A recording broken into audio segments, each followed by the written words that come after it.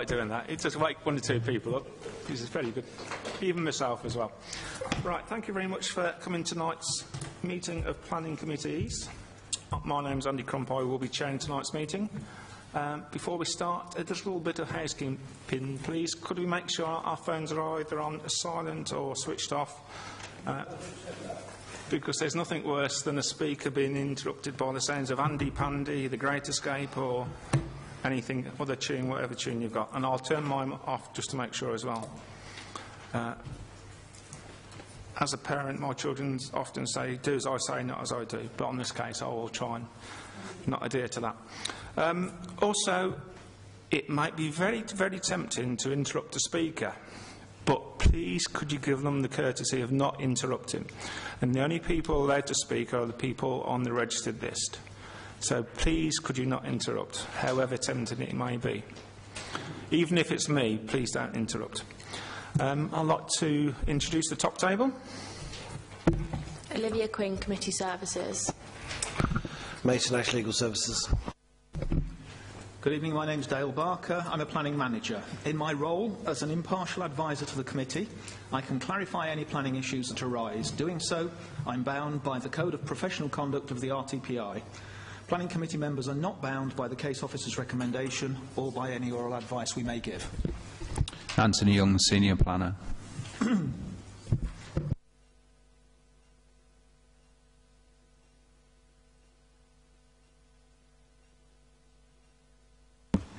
Sorry, Alison Willis, Senior Planner. Thank you very much. Move on to the first item on the agenda, which is apologies for absence. Chair, apologies from Councillor Parry and Councillor O'Donnell. Thank you very much. Councillor Ryan Gessner. Yeah, my apologies, I will be leaving at 7:30. Thank you very much. Disclosures of interest. Councillor Fielding. As an Orbit tenant, I have to declare that. And also I have received documentation with regards to the number 5 of the, if you want the number, 190005. Out. Yes, you will be speaking. Yeah. Can you just... Yeah. Gentlemen, can you come... Councillor Fielding, can you just put your mic... will you be speaking? You're okay? You won't be withdrawing? No, I won't be saying anything. I have no interest whatsoever in it, and therefore I will be as a member of the committee. Yeah, so you basically come to the committee with an open mind. Very. Good man. Thank you. Problem. That was the phrase we were looking for. Thank you, Chairman. The first application for Willett House in Wellesbourne. I'm a member of Wellesbourne Parish Council. This came to the council a long time ago. I always abstain when it's on for the other patch, so I come to this with an open mind and I'm happy to sit on the committee. Thank you very much. Councillor Barnes, I'm sorry, we cut you off there. Well, yes, I've had correspondence on the second one, 0005. Yeah, I think we all have. Yeah, thank you. If you can note that, please, Olivia. Didn't you have that one? Oh. Okay, thank you. I'm sure you'll join with us later, Councillor Saint. We value your contribution. Thank you. Right. Of February. Councillor Bryan, are we with us today? Sorry. Are you happy that we signed the meeting minutes of the 6th of February? No, I'm not, because I wasn't here. Ah, good man. Thank you. I think we've got proposed in the second of Councillor Barnes and Councillor Fielden. And all those in favour? Thank you. Unanimous. Yeah. Happy to sign those later. We'll now move to the first item on the agenda, which is application 18/00977 FUL, Willett House, Stroke Garages, Willett Gardens, St Peter's Road, Hastings Road, Wellesbourne, Stratford-upon-Avon. Demolition of properties at Willett House, etc. Anthony is our presenting officer.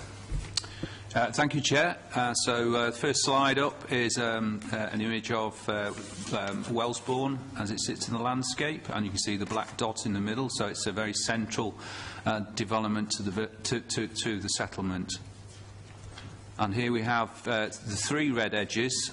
So the development is spread over 3 sites. The main site is what's referred to as Willett Gardens, which is a sheltered housing scheme built circa 1960. And the smaller sites are parking courts of the same era. And this is all for demolition and for redevelopment. And here we have the red edge again, and next to that is the proposed layout. So as you can see, the large Willett Gardens site is taking the bulk of the development, and the smaller sites are three dwellings in forms of terraces on the old garage parking sites. The purple line here, just on the left-hand plan, denotes the extent of the conservation area. And just out of planned site there, where I'm moving the cursor, there are 2 listed buildings. So just to give members a sample of the style of housing that's to be demolished, there we see Willett Gardens along the left-hand side of the slide, and the photographs of the garages to be demolished. And I thought I'd include the accesses to those garage sites so it gives members a contextual idea of where they're sitting within the estate. Some street scene views. So they're quite simple in form and detailing, and so appropriate to the style of development there, dating, as I say, from the 60s, so fairly plain and simple. And there we go with a larger scale plans with a bit of a contemporary twist to them. And here we have a street scene, so existing at the top, and you can just see the bungalows just receding there into the background of Willett Gardens, and they will be replaced by the proposed development, so members can see how they will sit within the street scene. The flats are just through filtered views there through that foliage, and you can see the new houses there on the left, and as I say, going down the right-hand side.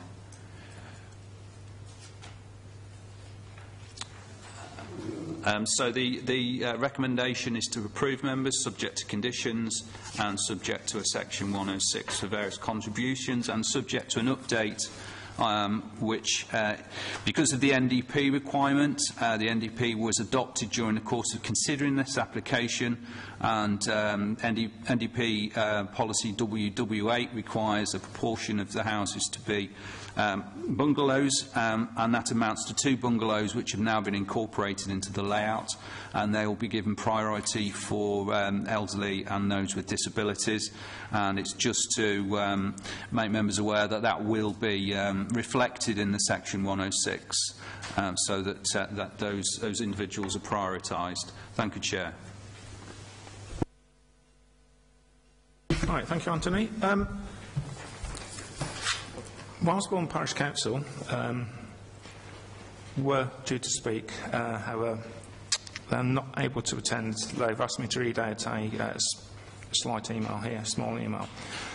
It is unfortunate, but due to unforeseen circumstances, the Parish Council will not be able to attend the East Area Planning Committee site, and would like it known to the committee that we would have asked Councillor Parry to represent the Parish Council's opinion on its behalf, but that she is also otherwise engaged. The Parish Council sends apologies to the committee for not being able to attend and represent itself on this occasion. So if you could note that, please. Now we'll move on to our first speaker, which is Stephanie Hawkins, please.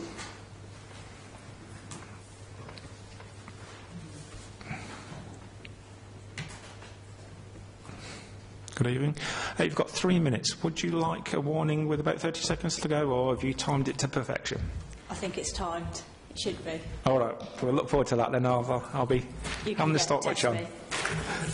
Thank you very much. Far away when you're ready. Okay, thank you. Chair, members of Planning Committee, thank you for the opportunity to speak. I'm Stephanie Hawkins, an Associate Planner at Barton Wilmore. I'm here on behalf of the applicant Orbit and speak in support of the application for the redevelopment of Willett House and garages at St Peters Road and Hastings Road to provide 35 new homes. Willett House is an outdated sheltered housing development comprising small properties that are difficult to let and not economically viable to reconfigure or update, especially with Orbit's new extra care scheme at Eddington Lodge. The garages do not cater for modern vehicles and are underused. Orbit seek to revitalise these brownfield sites that are located within a residential area of Wellesbourne, provide a range of new homes and improve housing choice in the local area and contribute to a balanced and sustainable community. The application was submitted following pre-application consultation with your officers, the Parish Council, local community and other key stakeholders. Orbit had continued to work positively with your officers and other stakeholders through the application process, responding to matters raised. This includes an amendment to the scheme to include bungalows. The proposed redevelopment does not increase the number of homes or floor space on the sites. The sites can comfortably accommodate 35 new homes, in keeping with the character of the area, safeguarding the living conditions of occupiers and adjacent residents, and delivering site-specific requirements, including parking for each new home and visitors, taking account of your emerging development standards, SPD. Through the application process, Orbit has worked with statutory consultees to address all concerns raised, including concerns of the Highways Authority, Lead Local Flood Authority and Waste and Recycling Officer. As a result, the application is before you with no objections from any statutory consultee. Orbit will continue constructive dialogue in bringing forward the proposed development, including with residents adjacent to the sites, to ensure any disruption during the construction process is managed. Overall, Orbit are committed to revitalising these sites to improve the neighbourhood and contribute to a thriving community. Orbit deliver well-built, quality homes that are energy efficient and future-proofed.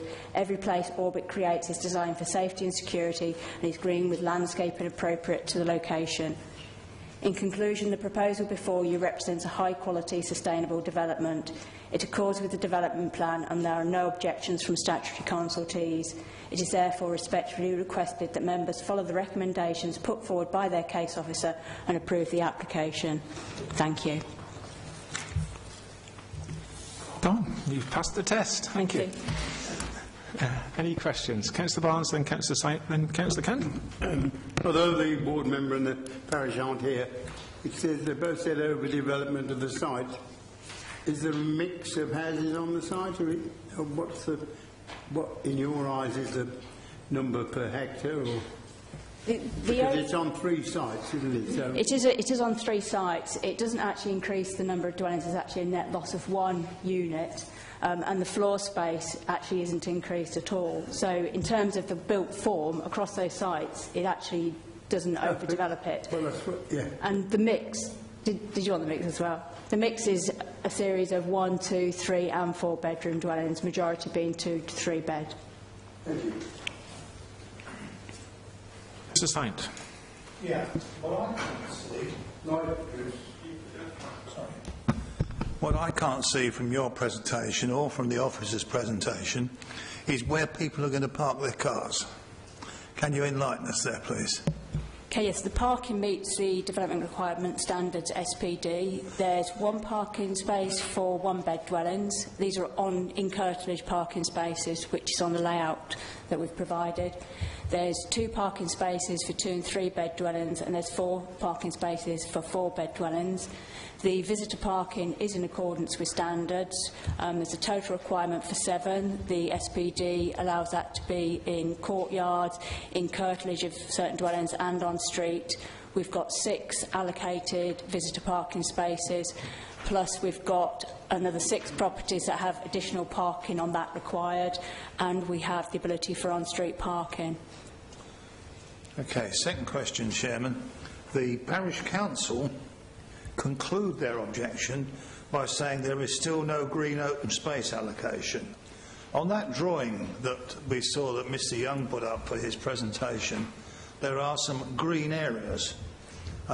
Would that be open space? Or can you clarify where the open space will be? There's landscaping. There isn't actually a requirement for public open space in this instance because there is not a net increase in dwellings.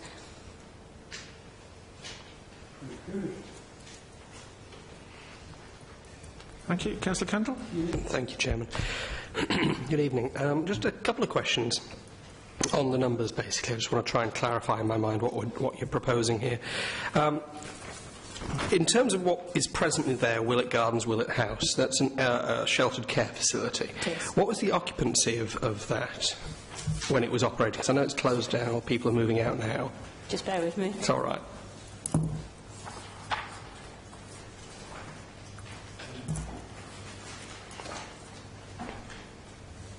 There was a total of 36 dwellings on it.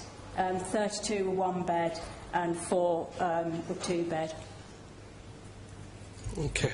And only because you mentioned it, and so it's not strictly part of the application, but obviously in terms of providing sheltered care in Wellesbourne as the village as a whole, you've mentioned that obviously there's the move from Willett House, and presumably you're trying to move people from that to the new Ettington Lodge. Am I right?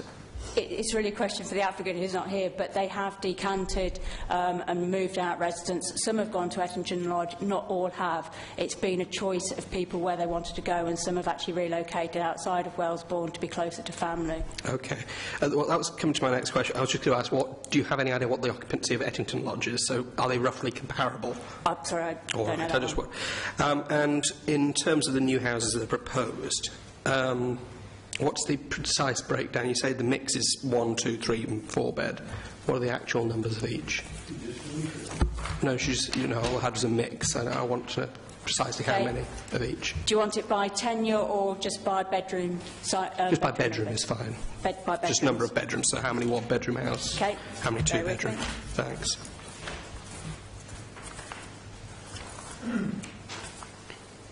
Okay, we've got 21 number 1 to 2 beds. Of those, 4 are 1 beds. We've got 10. It may help members to have a look at page 17 of the report, where it's all set out. Oh, that's even that better. You can talk them through it. But also, carry on, would you? 10 number 3 beds. 10 3. And 4 number 4 beds. Okay. Thank you. Thank you. Right. Councillor Fielding, you're just in time. I didn't know there was a time limit. With regards to the bungalows for the elderly, I notice you're going to have some for the disabled, but will you also make the bungalows such that wheelchairs can be pushed around within them, or are they going to be a bit too tight for that sort of? We've provided floor plans on it. I don't know whether they actually showed a wheelchair turning circle or not on them.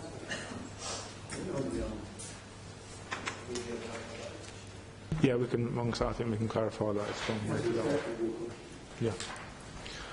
Yeah, we'll clarify that with the officer. Right, Councillor Kendalls. Very, very quick. Apologies. The parish council makes reference to the flooding that's happened on site quite a long time ago now, actually. But it did require Willett House to be. Before I was a councillor, actually, but it required Willett House to be evacuated at the time. So the site has flooded in the past. Have you taken any additional measures to avoid flooding? Is this the Willett House? Willett House, and yes, all of that area was flooded. Because in terms in of 2007, I think. The garages, obviously, they're completely hard stand at the moment, so they're going to be less hard standing on them.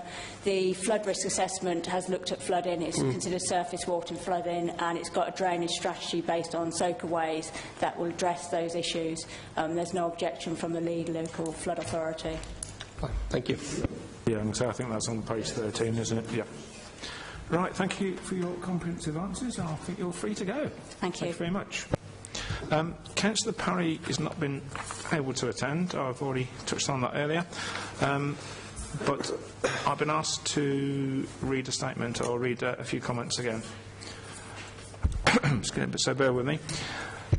Whilst I've no objection to the development of the Willett House site itself, it is the 2 separate garage sites that I object to, as I feel this is a serious case of overdevelopment, as the proposed units are extremely dense in design and totally out of character with the neighbouring communities.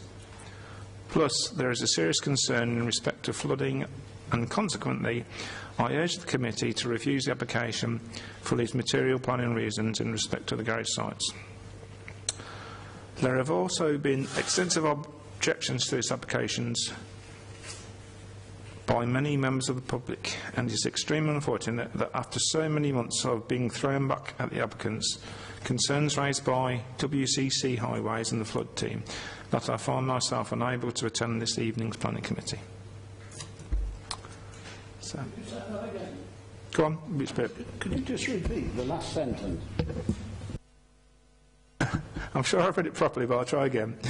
There have been extensive objections to this application by many members of the public, and it is extremely unfortunate that after so many months of being thrown back at the applicants, concerns raised by WCC Highways and the flood team, that I find myself unable to attend this evening's planning committee.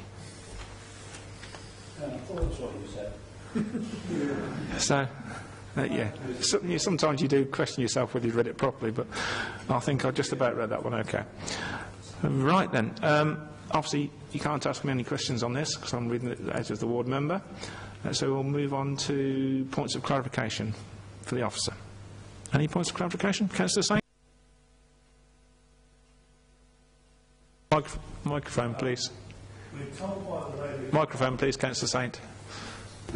We're told by the lady from Barton Wilmore that in fact the applicant is Orbit Homes. Yet according to the report we've been given to read before the meeting, the applicant was a Mr. Holt. Can someone explain the link between the two?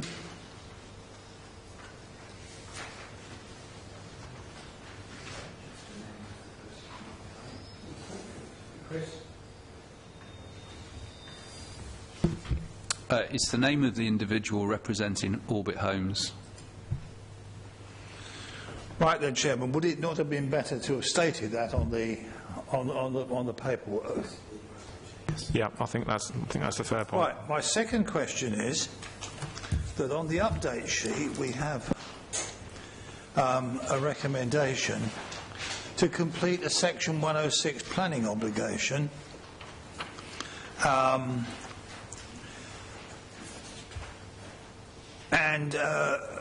About 12 months ago, this council introduced that developer contributions come by virtue of CIL, the Community Infrastructure Levy. So can we have an explanation then, please, as to why a 106 agreement is effectively proposed for this development if it's approved?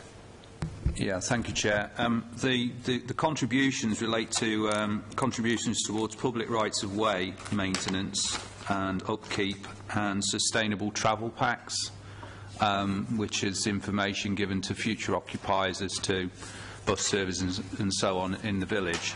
And they really go outside of the scope and remit of the CIL tariff, therefore they're requested separately. Mr. Chair, would it be the affordable housing part as well? That is part of the standard Section 106. Affordable housing are somewhat two different very categories. Councillor Saint, please.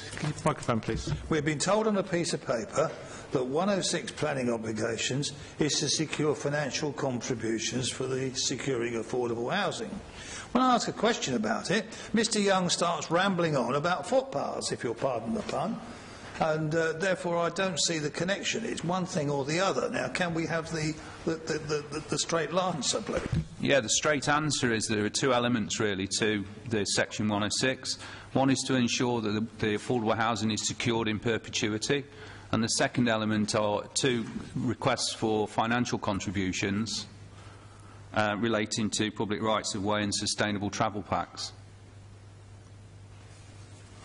I think we'll move on. I think we've got the answer to that one.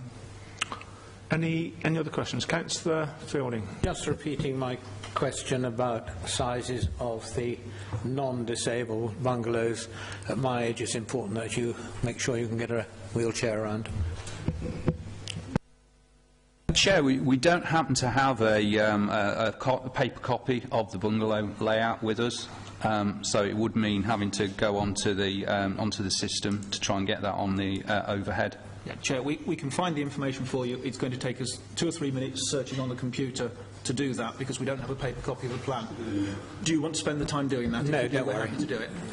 Just if we can if it goes forward, that it's borne in mind in the final documentation. Yeah. Thank you. Councillor Saint? Yes, one more thing, Chairman, about the reference to Highways' opinion, which was alluded to in an answer Mr Young gave a moment ago. In the objections from Councillor Parry, it starts talking about the implications for refuse collection. Now, as Mr Barker knows, I'm aware that that is covered by the Department of Transport Manual for Streets. He and I have had conversations about it quite often, and he's nodding in agreement now, for which I'm grateful.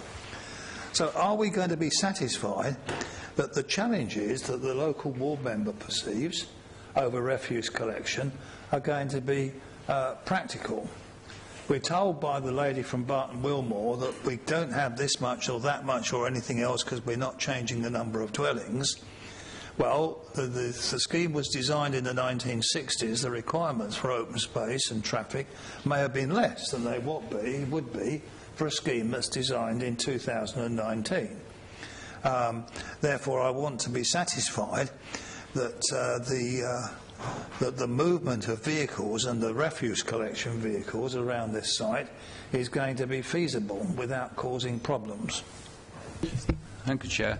The design of the layout has been very, very heavily involved with input from the Council's Waste and Recycling Officer, and he's given consideration to the bin carry distances and storage. Is entirely happy with the arrangement.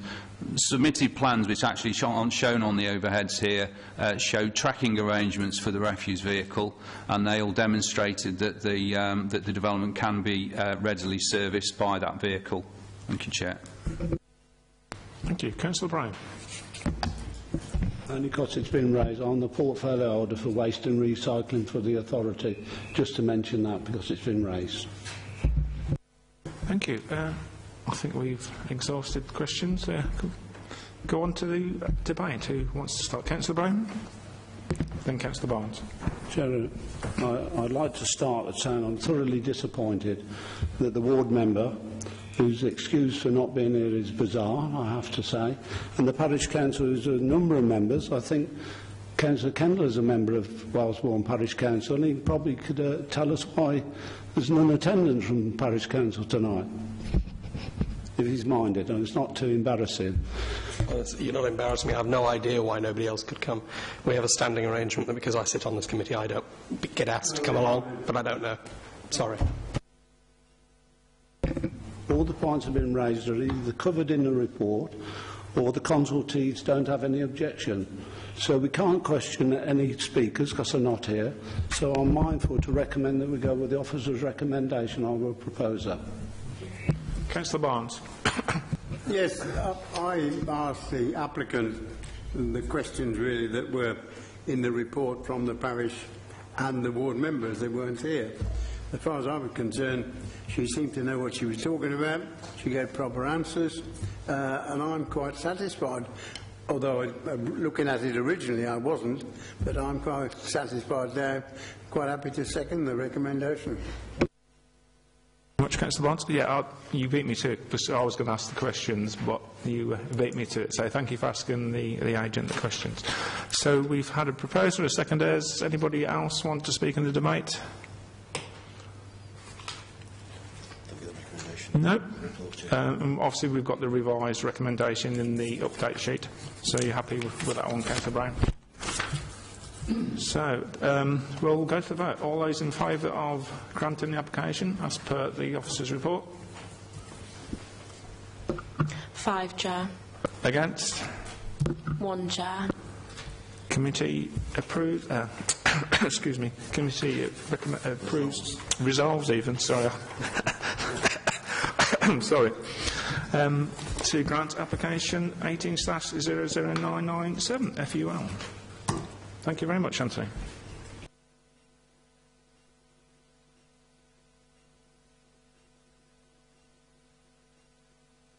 Chair, the point I raised about the rooms being wide or the doorways in the bungalows, is that going to be taken into account?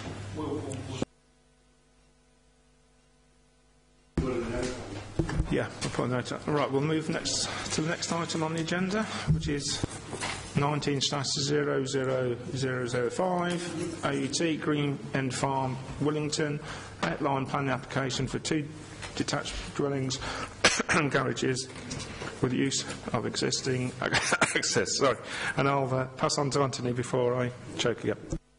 Thank you, Chair. The application is in outline for 2 dwellings in the settlement known as Willington, and you can see it on the Land Ranger map there, south-east of Shipston-on-Stour with the black dot.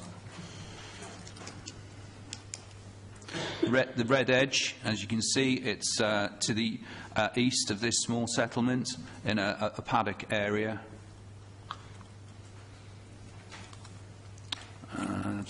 A bit of a wider view there, it's just repeating the information. And here we have an illustrative layout as to how 2 houses would be accommodated on the site.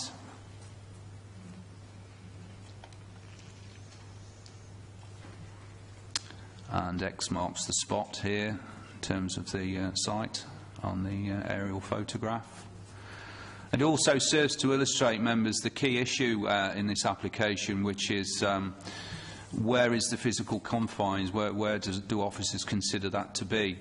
And having considered the guidance note that we've been using for many years, which is in connection with the former local plan, we continue to use that guidance.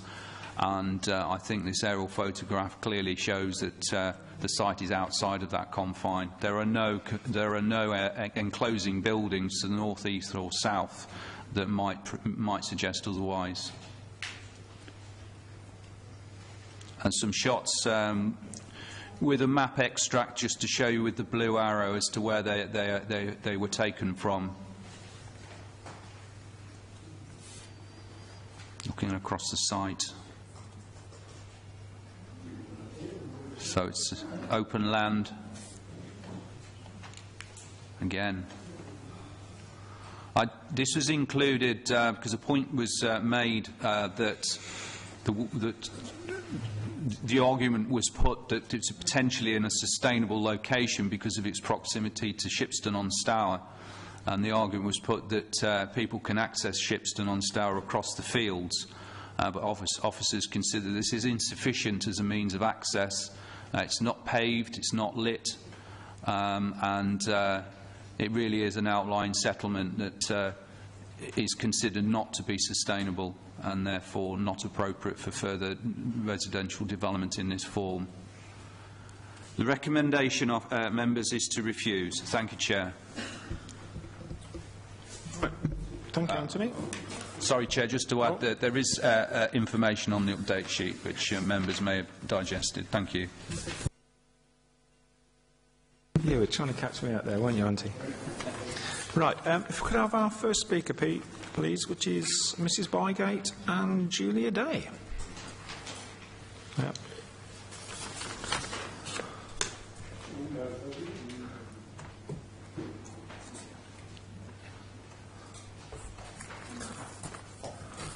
If you could introduce yourself, ladies, and let me know how you're splitting up the 3 minutes, or is one person speaking and the other there for questions? If you could just let us know, please.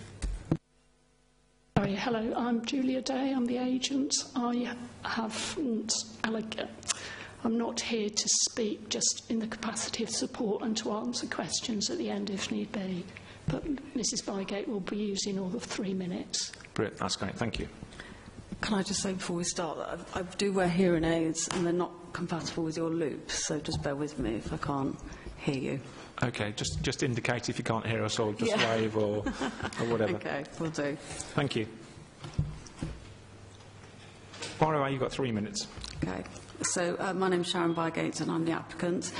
Thank you for giving me the opportunity to discuss my application in more detail.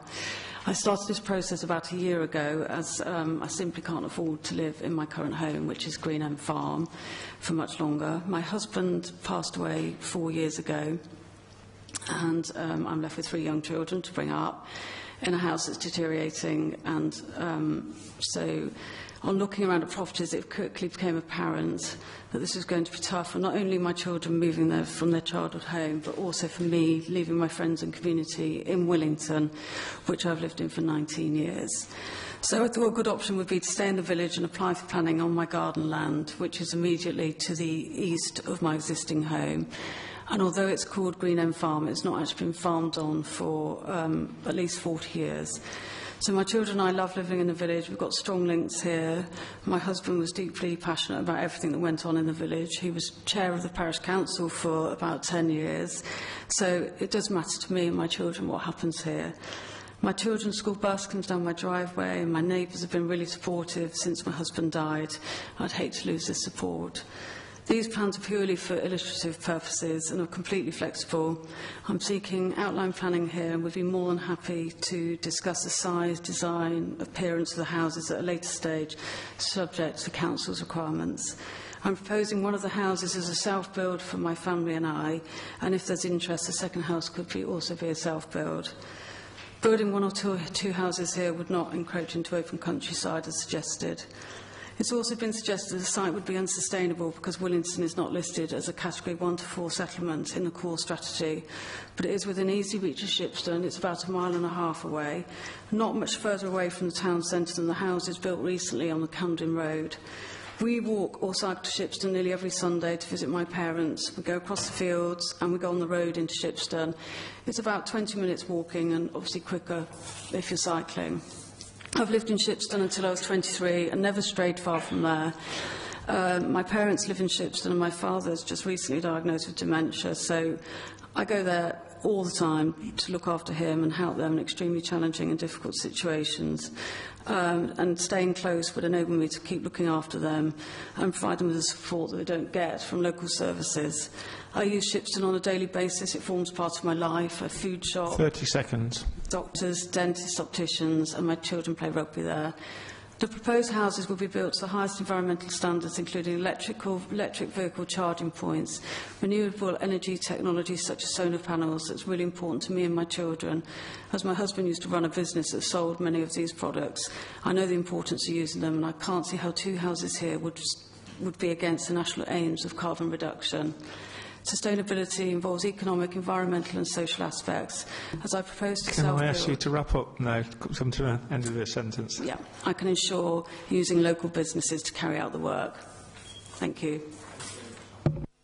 But I didn't want to put you off too much. Right. Any questions? Councillor Fielding. Then. Couple. You say you've got two children. What sort of age are they?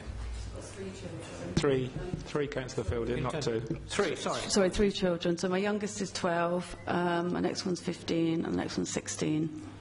And they go to the local school in? They're at Bloxham School. In Bloxham? Yes. Fair enough. And the other one is, are you considering these properties to be local needs? Definitely, yeah, definitely. I think although it's not in the paperwork, I didn't know, or maybe I misread it.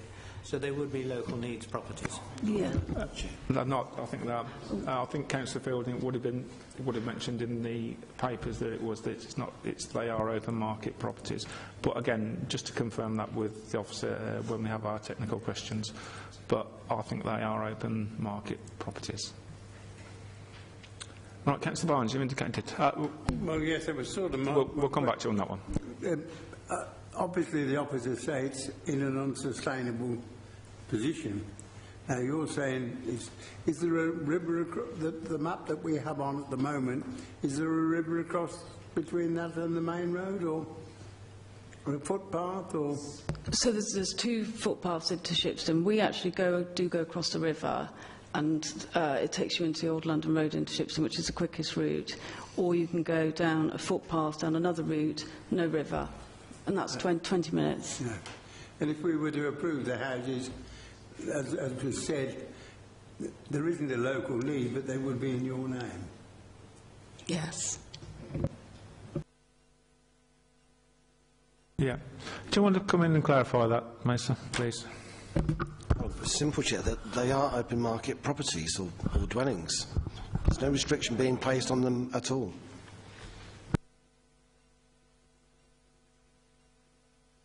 Would you like to make a comment on that on this occasion that you Thank you. If I may, yes. The application has been deliberately described as at least one self-built property. That's for Sharon. And it is clear that there is a local need in terms of the needs for the district to provide self-build units. And there's also a national requirement for self-build units. Right, thank you very much.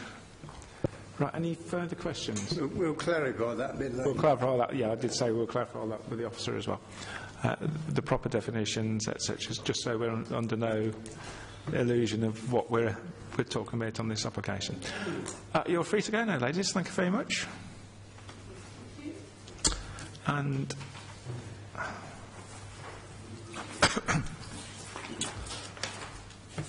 can we have our ward member, please? Councillor O'Donnell.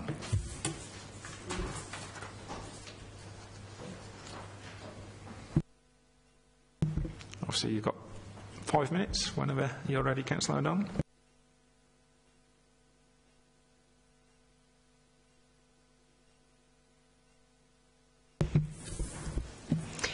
Good evening, committee. There are 3 key areas which drove me to bring this before you. The long-term impact of non-sustainability judgments upon other rural settlements, such as Willington, the interpretation of the NPPF and our own core strategy, particularly CS15, CS16 and AS10. I believe these policies allow self-build in rural areas, which is proposed here. And finally, our approach to self-build targets at Stratford District Council. The bygates are woven into the very fabric of Willington. Mrs Bygate is not a speculative landowner looking to make a quick buck. The plot is currently part of the Bygates garden. Of note, immediately to the north is a recent 6-house development, no more sustainable than this application in terms of distance from Shipston. The argument on unsustainability was made throughout the officer's report, but that seems to only consider the location of this site, ignoring other aspects of sustainable development, such as social and economic matters. As a forward-looking committee, I would ask you to view sustainability with an eye to the future.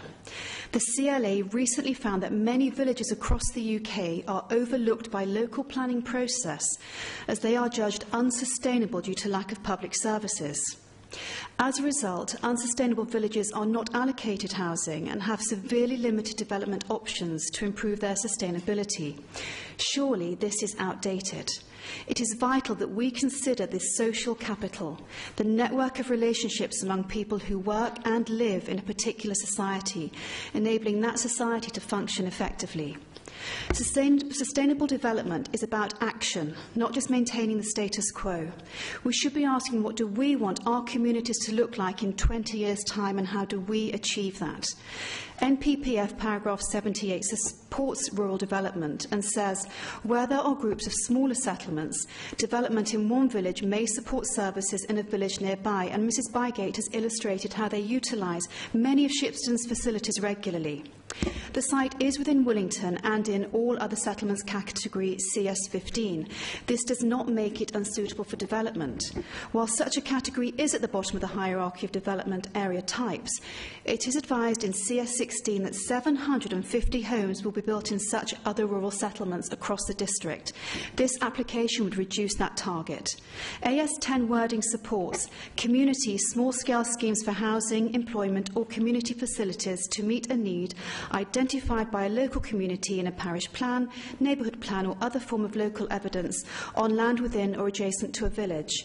As far as I can see, this is a small-scale housing scheme which will benefit the community by providing self-built housing and allow this family to stay within the village.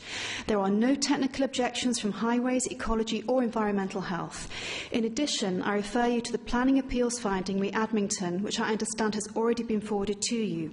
Just as with Willington, Admington is an other rural settlement site. The inspector also noted CS16 750 homes target in such settlements.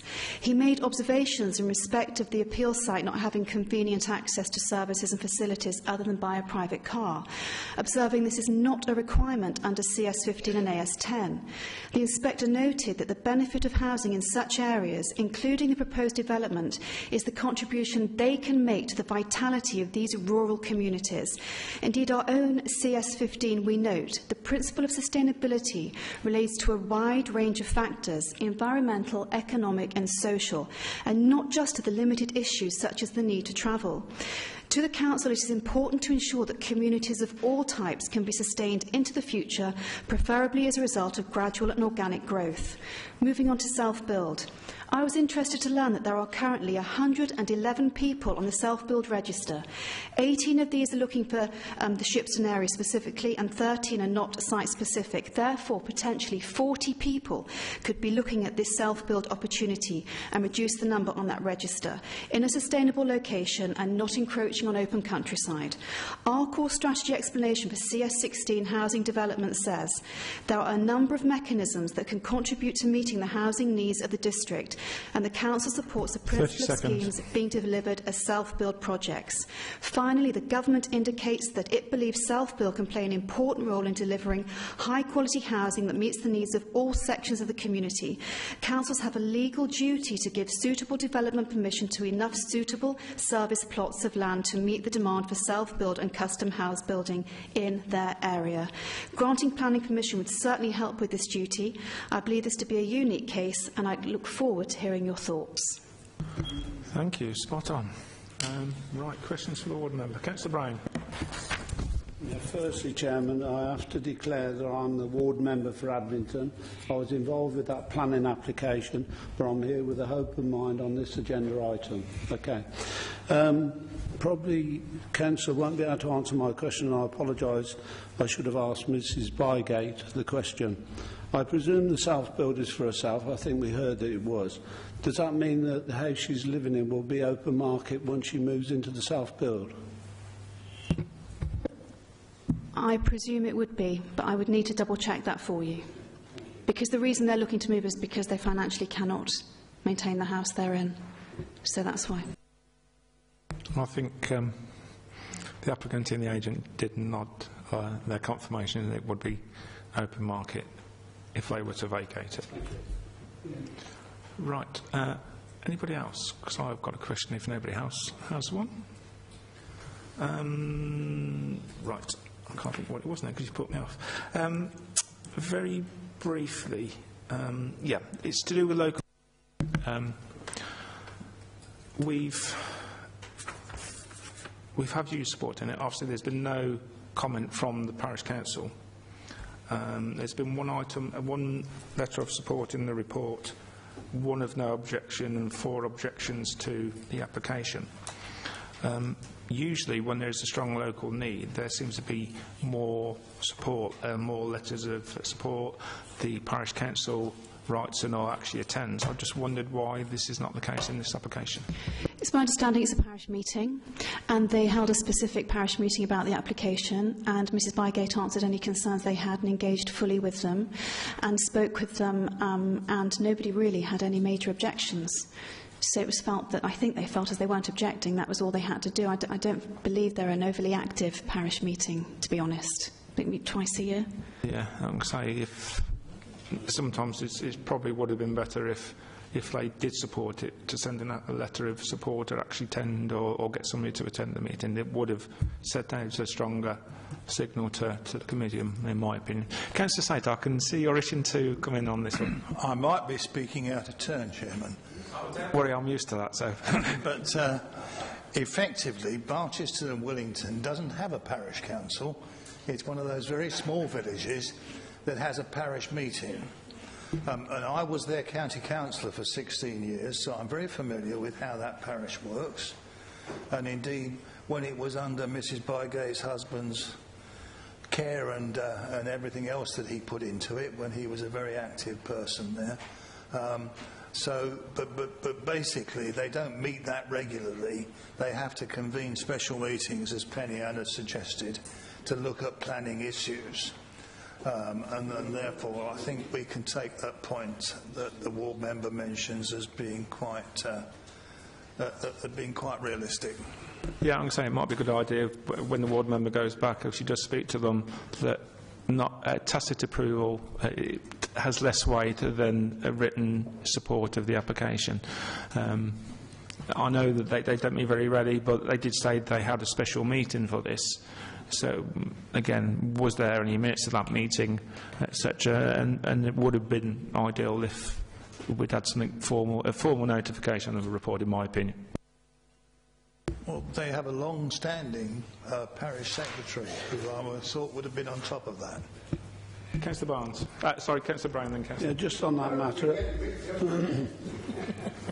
Just on that matter, it's misleading. Page 27, it says Barchester and Willington Parish Council. I find that misleading.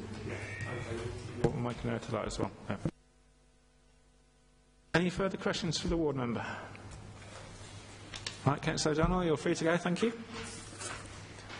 And we'll now move on to questions for the officer. Councillor Barnes. It was just clarification on need or open market or whatever. If the self-build are usually for people, specific people, aren't they? Mace will come in first and then coming on to me. I'll try and clarify it. So basically they would start as an open market dwelling liable to the full civil charge. Then they have to go through a four-step criteria to apply for a self-build exemption. And if they go through the self-building the criteria, if they go through that 4 steps, then the council could consider that this is a self-build property.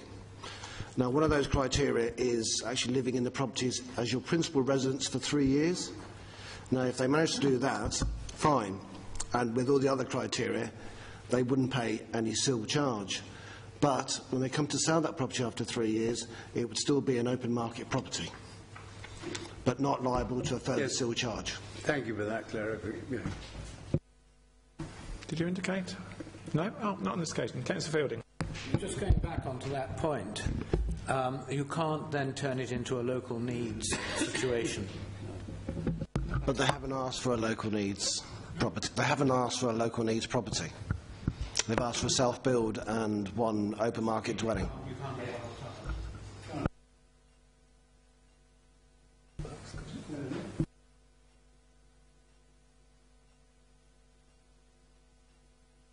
Yeah, we'll just have a slight adjournment.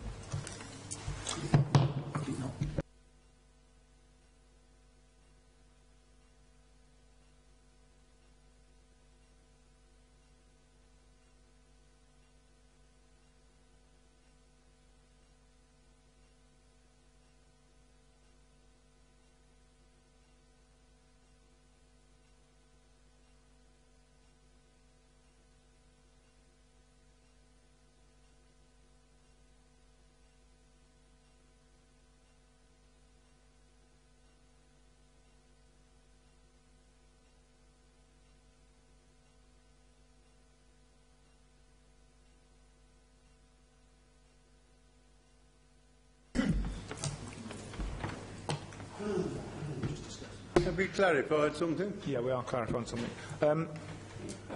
Obviously, we've talked about self-build and local needs. And as far as I can tell, and in discussions with my colleagues on the top here, neither of those categories have been applied for in this application. Well, the self-build has. So, together. So we're just getting clarification from Anthony on this. If you could come back. Probably. Tech team, probably. Yeah. Yeah. You. So, 2 questions. Self-build or local needs. Clearly the developer's coming forward with a self-build scheme that isn't a local needs scheme. Now, the question I think needs to be teased apart. We need to consider it as proposed, which is a self-build scheme. It's not complying with the local needs side of our core strategy policy.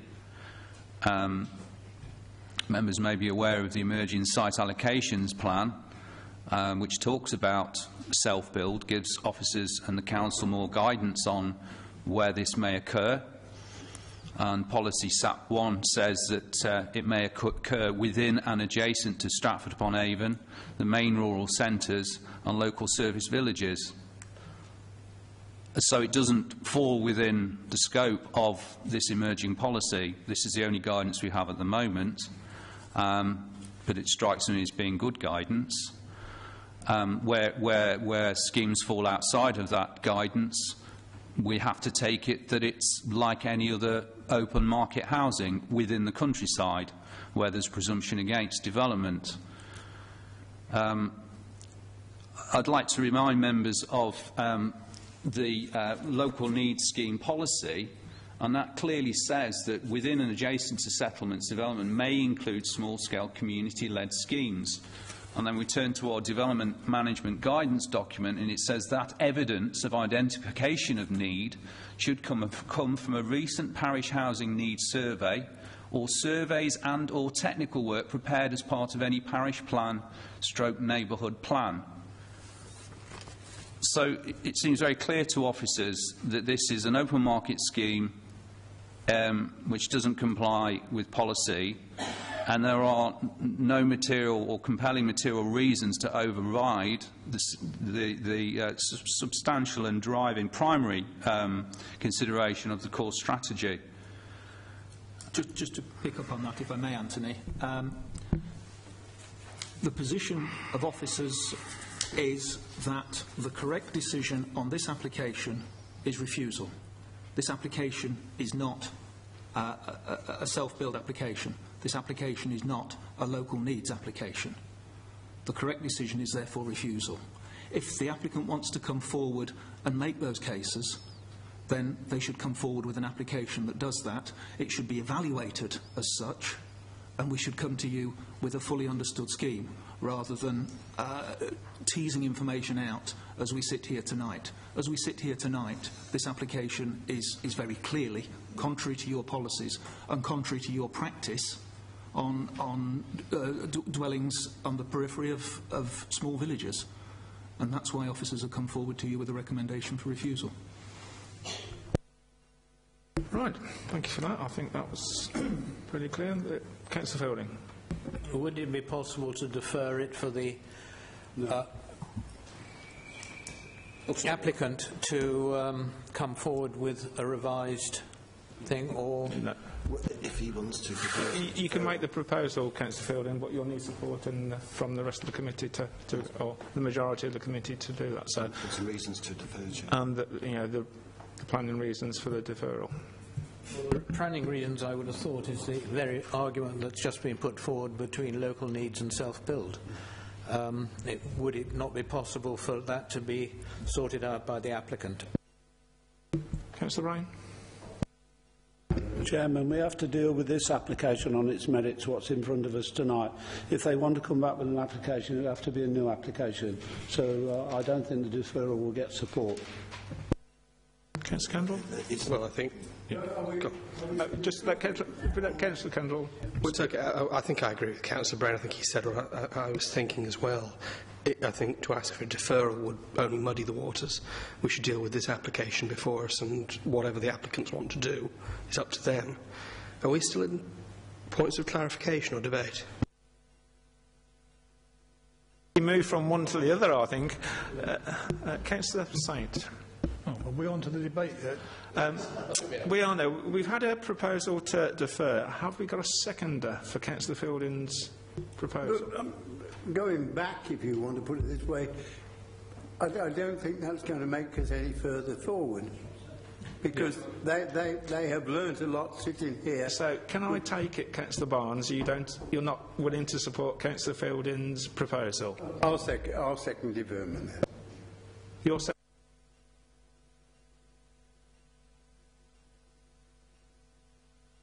That there appears to be less professional advice that they've been given, and the possibility that they may be able to move forward if we defer it. Chair, that's not a reason. I don't really know. I'm trying to get to the bottom of it. I'm not particularly happy with that, but I think we've got a proposal in a second to move this on. We'll go to the vote whether to defer this application or not. So, all those in favour of agreeing to defer this application, please indicate. 2, Chairman. And those against? 4, Chairman. So that proposal falls. So we'll now go back to the debate to... Well, we morphed it from technical questions into the debate. So we'll now officially start the debate, you know, as Churchill would say. Right, Councillor Saint, you can start now, please. Yes, Chairman. I'd like to take issue with some of the comments that have been made this evening in relation to planning policy. I'm not normally one that wants to go against policy. In fact, I had a fair amount of a big hand in contributing towards the policy that does exist, as everybody in the room knows. But I effectively am happy to support this application on the grounds that the council policy is adequate. Let's forget about all these technicalities over self-build and market housing and what have you. We're talking about a parish which probably has, 60 or 70 houses in it. We're proposing to put 2 more in it, and that will enable Mrs. Bygate to keep up her residence within the village itself, to move into a new house instead of having to redevelop an existing one. So presumably whoever buys it will do that, but that's a speculative point which is irrelevant. I was a bit surprised when Mr. Young started going on about built-up area boundaries. Built-up area boundaries have been devised for local service villages, and it's been well established that Barcheston and Willington is not a local service village at all. It comes under the category of other settlements, of which Councillor O'Donnell has correctly pointed out there is a planning policy requirement for 750 houses in such settlements across the entire district.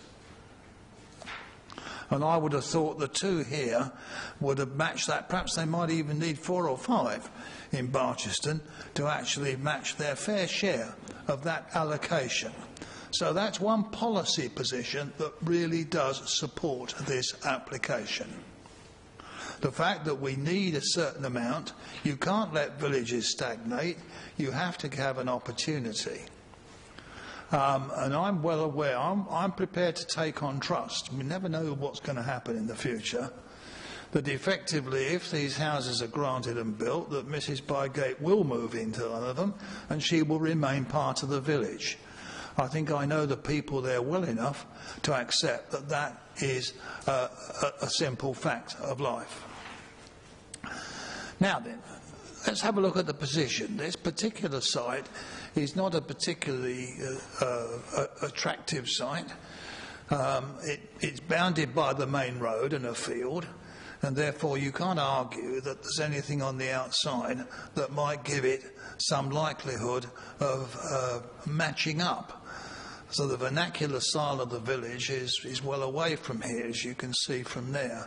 And you've got oddments of buildings of all their own individual character, dotted about all over the place, between the road that goes round this site and the river that Mrs. Bygate refers to, that they can walk down to and cross. Presumably there's a bridge down there somewhere, and they can get across to walk into Shipston. It's very, very, very close indeed. So much so that the Shipston neighbourhood plan got held up with a big argument about a bit of land that was on their side of the river but was actually in Barcheston and Willington parish. And there was a hell of a kerfuffle and a hell of a difficulty over sorting that one out.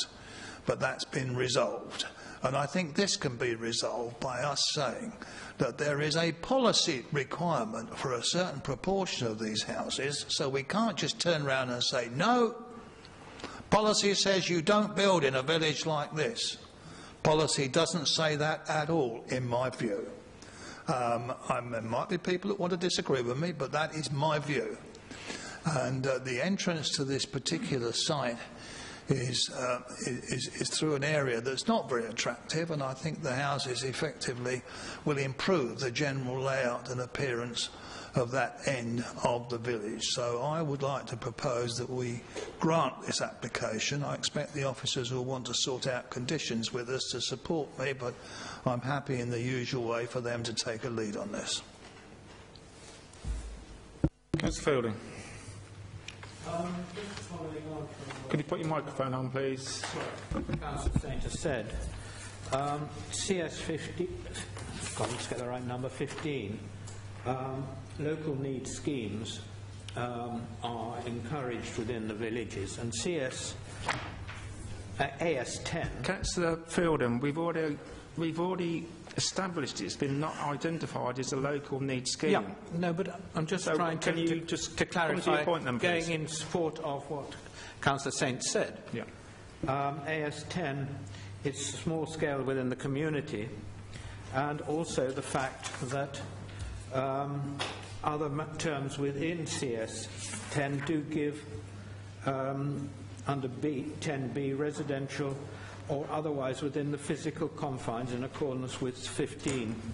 And in my book, the road does enclose the area both on 3 sides, and I can't see why this development should not go forward. And I'm prepared to second Councillor Saint's if this is a proposal.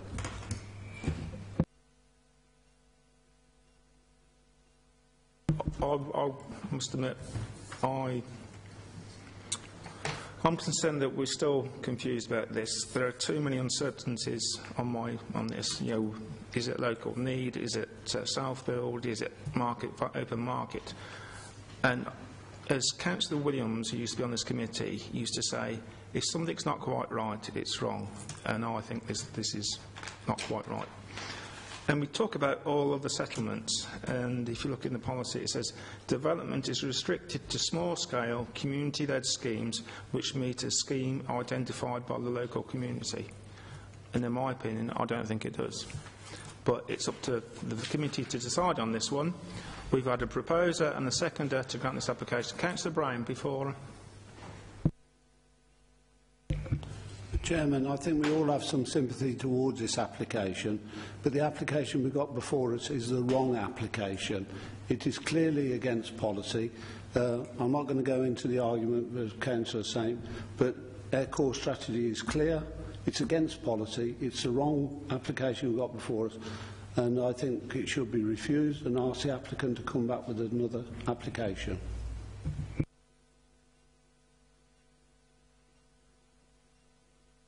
Okay, well, we'll go on. We need some conditions if the Montford grant. Yeah. Should we do? Right, we've had a proposer and a seconder to go against the officer's recommendation. And Chair, can we just clarify the reasons to actually go against the officer's recommendation as well, please? And I've been asked to clarify the reasons of going against the planning officer's recommendation. Well, 15 refers to small-scale development. Okay, it is not as such a community in the form that there is a parish council there, but... sorry, Councillor, can you help me? Which part of CS15 are you thinking of? I can indeed, sir. G, sorry. Within the... adjacent to a settlement development that may include small-case community-led schemes. I know it's not community-led, but it is somebody who lives in the community who's leading it. I think you just contradicted it. I must admit, I think you just contradicted yourself there, Councillor Field. But also, we'll go to the vote now. I think we've had a proposal and a seconder, so we'll go to the vote. All those in conditions as well.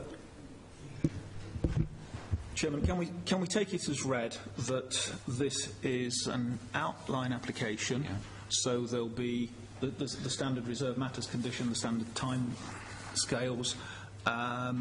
Is there anything else that members would want? Well, we've got a list of suggested conditions. Oh, well done. So there's the 3-year time limit condition, approved plans, maximum of 2 dwellings, details, layout, scale, appearance, access and landscaping to be submitted and approved, a construction management plan, foul and surface water disposal, access, parking and manoeuvring areas to be completed prior to first occupation, land contamination assessment and remediation where necessary, remediation to be completed as approved, wheelie bins and cabling for EV charging points. Gentlemen, are you happy to accept those conditions? I'm happy to accept those, Chairman, yeah. So we've had a proposer and a seconder to grant the application with the conditions proposed by Mr Young there. So all those in favour? 3, Chairman. All those against? 3, Chairman. And my cast and vote goes with against the recommendation, against the proposals to refuse. Against the proposal to grant. So we now need to go back to The refusal, Chair. the refusal. So I need anybody out of the three of us. Okay, I will make the proposal that we go with the officer's recommendation to refuse the application. Seconded by Councillor Barnes. Brain. Sorry, Councillor Brain. Anyway, so all those in favour? 3, Chairman. 3. Against? 2, Chairman. And abstentions? 1, Chairman. Committee resolves to refuse application 190005 AUT. Thank you. Just about 2-minute adjournment now because we have an issue with one of the speakers. Yeah, we're going to have gentlemen, if you'll bear with us, we're going to have a 2-minute adjournment due to some issue that's just arisen. So, and if you want to go, Councillor Bryan. Thank you.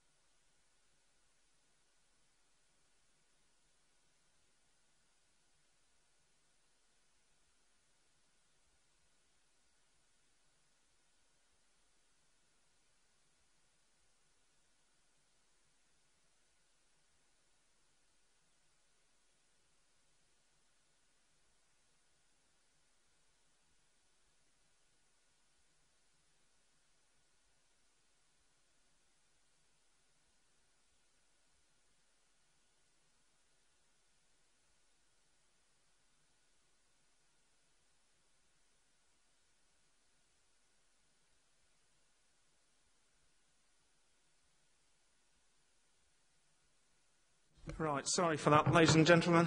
Thank you for bearing with us. A slight issue happened on this application, which is 18/03215/Vary.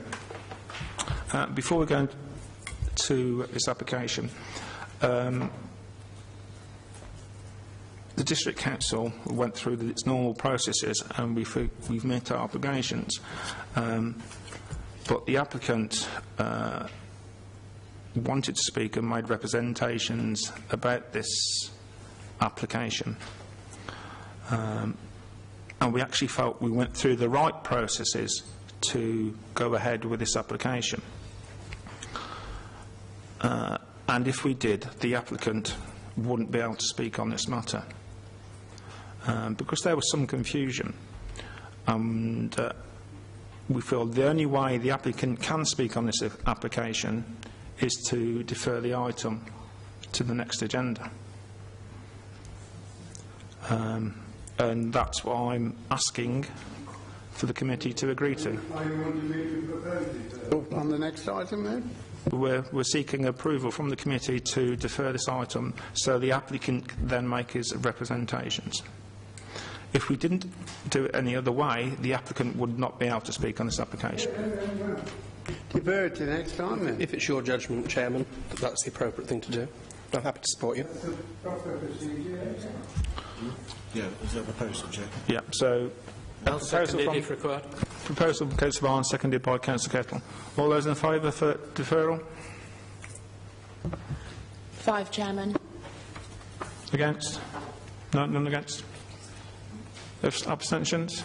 No, we all agreed on that one? Oh, one abstention. Yes. 5 and 1 abstention.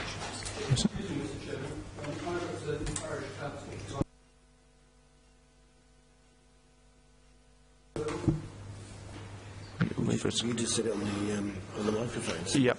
We have, it is a matter of public record because we sit on the microphone, but...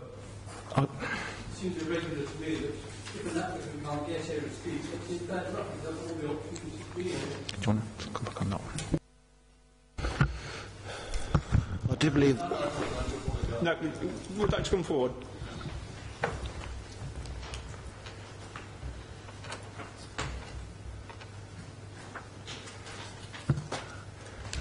Dale can correct me if I'm wrong, but I do believe there was some paperwork about the applicant speaking at some time in the past, or his firm being notified that the matter would come before committee. Unfortunately, the Speaker really basically should have made sure that the actual matter was at committee on this certain date and registered. But he did express an interest at some time previously to actually be notified. It's not the District Council's job to actually notify an objector or a speaker, and therefore, because of the confusion that they requested to speak, they didn't exactly, well, they didn't register appropriately like they should have done. Then we've actually assessed that the best matter, a way of resolving this, is for it to be deferred so both sides can actually speak next time in 3 weeks. In a sense of fairness.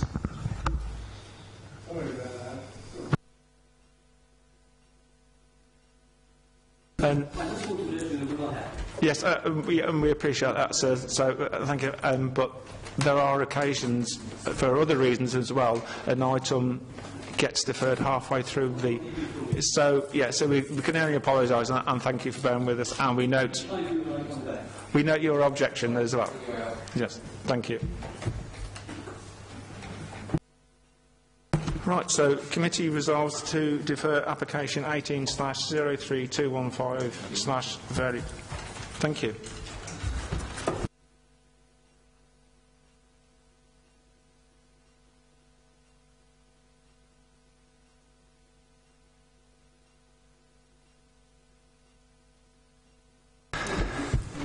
Right, we'll now move on to our application. Item 7 on the agenda, which is 18/03136 FUL, Allington House, 1 Farm Close, Harbury. Full application for a new dwelling and access. And our presenting officer is Alison Willis. Thank you, Alison.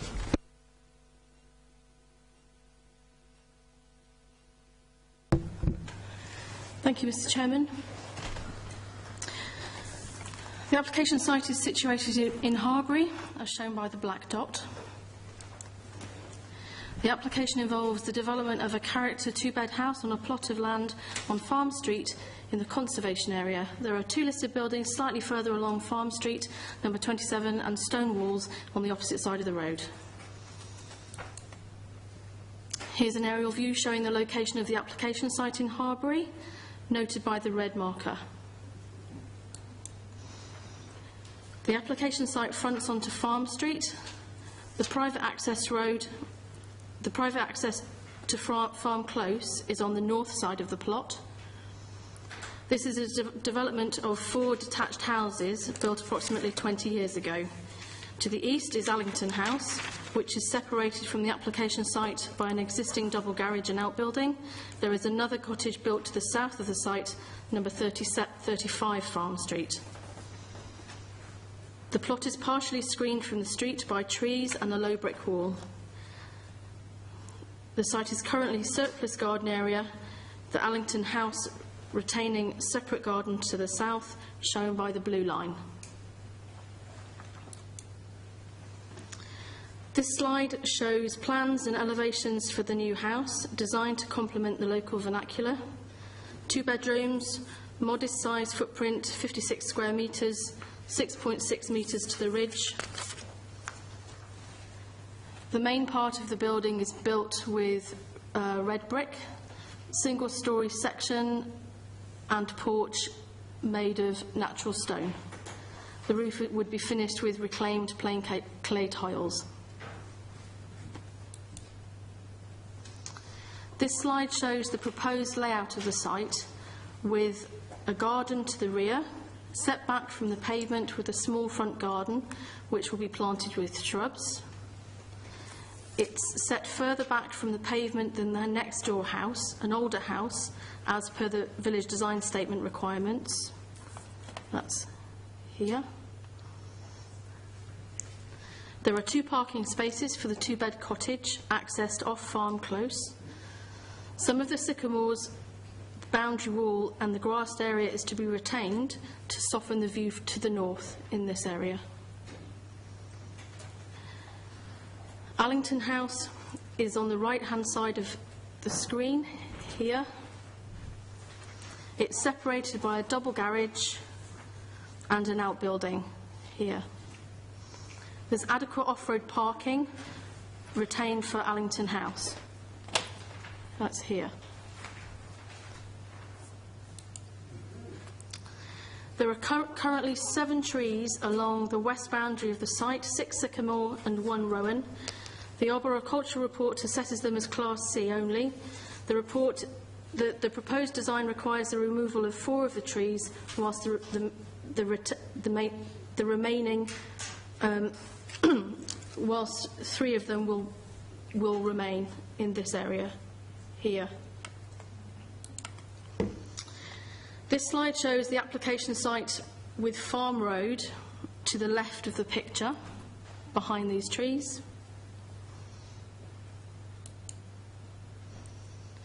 This slide shows the trees along the front of the plot.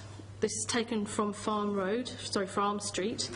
The group further away would be retained, so these would be retained, these would be removed. So they're self-sown sycamore. This slide shows Allington House and the existing double garage and double parking space that would be retained. This slide shows the rear garden of Allington House, which would be retained. This slide shows the view looking north along Farm Street. The application site is behind the trees.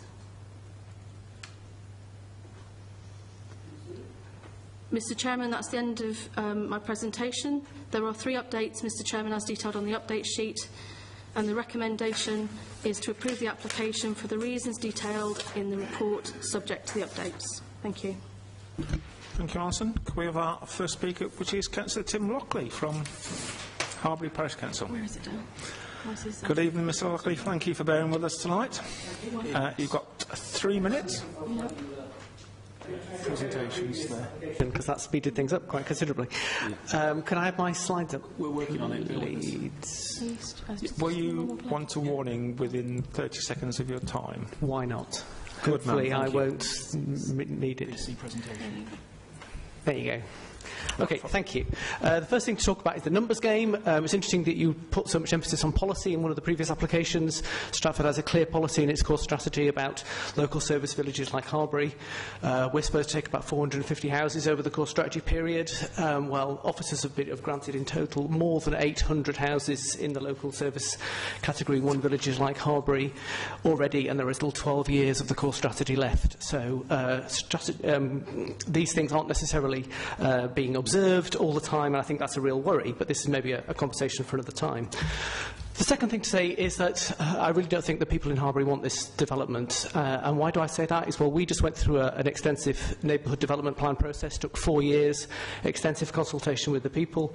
They designed the policies, and policy number 1 stresses a number of things which this if this application is granted, it would violate, including the policy about developing garden land, the impact on the conservation area. As you can see, in pink is Harbury's conservation area, and this lies right slap bang in the middle of it. And I don't see any way in which this would enhance our conservation area. In fact, it will damage it, because there's no way that this house could blend into the existing conservation area, because a lot of those current houses are built with Harbury stone, and you can't get Harbury stone anymore. The quarry is closed and has been closed for decades. So I don't see it being able to match in, and it contravenes Harbury Neighbourhood Development Plan H1. And then could you put the next slide up, please? And then I think we should maybe play, spot the difference. This is a slide showing the 2 applications for this house. One of them is the application we're currently considering. The other one is one that was refused by Stratford's officers 2 years ago. I think you'd be hard pushed to tell the difference. And in fact, the planning officer who considered it 2 years ago found that it contravened numerous of Stratford's own policies, including AS10, CS15, CS16. By the way, AS10 and CS15 are about the site is not suitable, and I don't see how any kind of change has happened with that. And it also contravenes policies section CS8, CS9 and CS15 about the status of the conservation area. And it would do an unjustified harm to the setting of listed buildings. This entire site was, of course, within the historic curtilage of a listed building, which is just next door. It would also have a damaging effect on residential amenity. So those are the arguments that the Harbury Parish Council would put forward. Thank you. No, you can. Brilliant. So, well in time. So, have we any questions for Councillor Lockley? Councillor Locke. Good evening. There was a 2-bedroom cottage refused 2 years ago. Is this on the same plot? Yeah. So the one that slide you're looking at, the one on the left was refused 2 years ago. The one on the right is the one you're considering tonight. Oh, right. Oh, thank you. That's why I put the 2 together, so you could see that there was, almost no difference between these 2. Okay. The one on the left, that doesn't appear to have, or the trees and the landscaping that the one on the right does. Is that correct?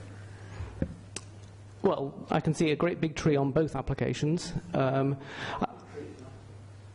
we point of clarification with the officer? Councillor Lockley, I've got a small question. Yeah. I know Harbury quite well. I've played football against Harbury. Yeah, right. Been one of the 2 hostelers drinking lemonade, of course. Yeah. Can you just remind me of some of the houses nearby, like the age, the stone, the brick, etc., the ones nearby? Yeah, so the listed building, which is immediately to the north, which is number 27, is built of Harbury stone. The one opposite Stone Walls is also built of Harbury stone.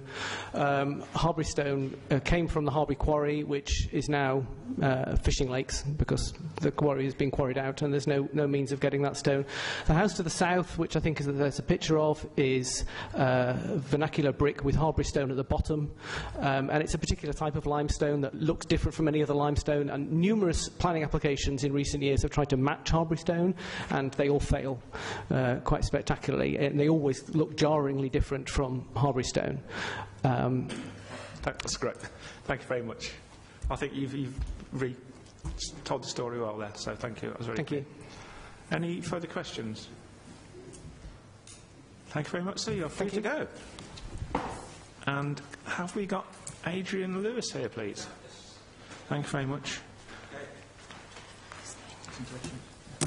Just clarify, how do I get the slides moved on? We're working on it. Yeah, once they're ready, you'll have 3 minutes from there. Yep, thank you. And again, we'll give you a shout with 30 seconds to go. How do I change? How do I get the slides changed? Just nod them, just shout, Okay, yep. and we'll give you a little bit extra time for a delay. Okay. Right, happy to start? Okay, so I'm Adrian Lewis. I'm representing the 22 objectors to this planning application, many of whom are here tonight. Next slide. In 1996, this planning authority granted permission for the construction of 4 large dwellings on land off Farm Street. This subsequently became Farm Close. To protect the conservation area, permission was granted with conditions. Condition 8 of which ensured appropriate landscaping of the open spaces and the maintenance of these. It was a controversial application with over 40 objectors, but an acceptable layout was agreed, and key to this was the setting of the houses far back from Farm Street, with the inclusion of a substantial landscape screen. Next slide. You can see here that the landscape screen is the proposed development site. Over the years, the applicant has made a number of successful planning applications for tree works on the landscape screen to let more light into the garden and office. The latter reason is quite ironic because if the development proceeds, the office windows will be filled in order to comply with planning regulations. Given the landscaping obligations placed by the Planning Authority, I am uncertain why permission for these tree works was granted. However, the planning officer is suggesting that because of these works, the screen is now less effective. Next slide. These 2 photographs were taken this week and I believe show that, despite the inappropriate tree works, the screen remains effective. It is worth bearing in mind that it is still winter. In full leaf, it is even more effective. Next slide.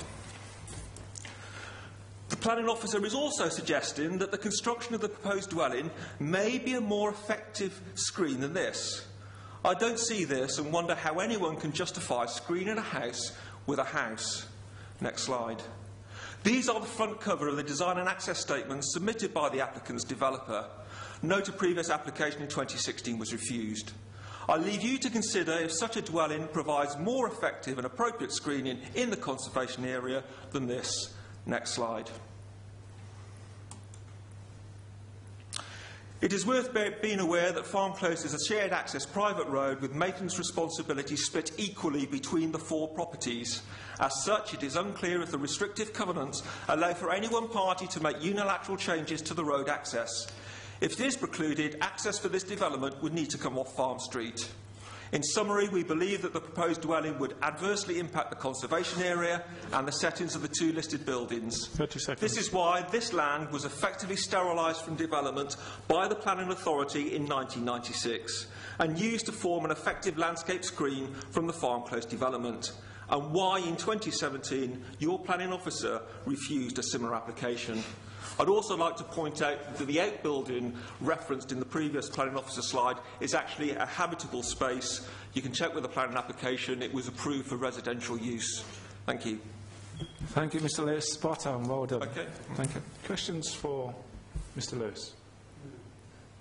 No? The only thing is, obviously, the sycamores are in full, with the one that's up there, the sycamores are in full leaf, yes. Whatever the terminology is. Sorry, yes. I'm not a tree man, I'm afraid.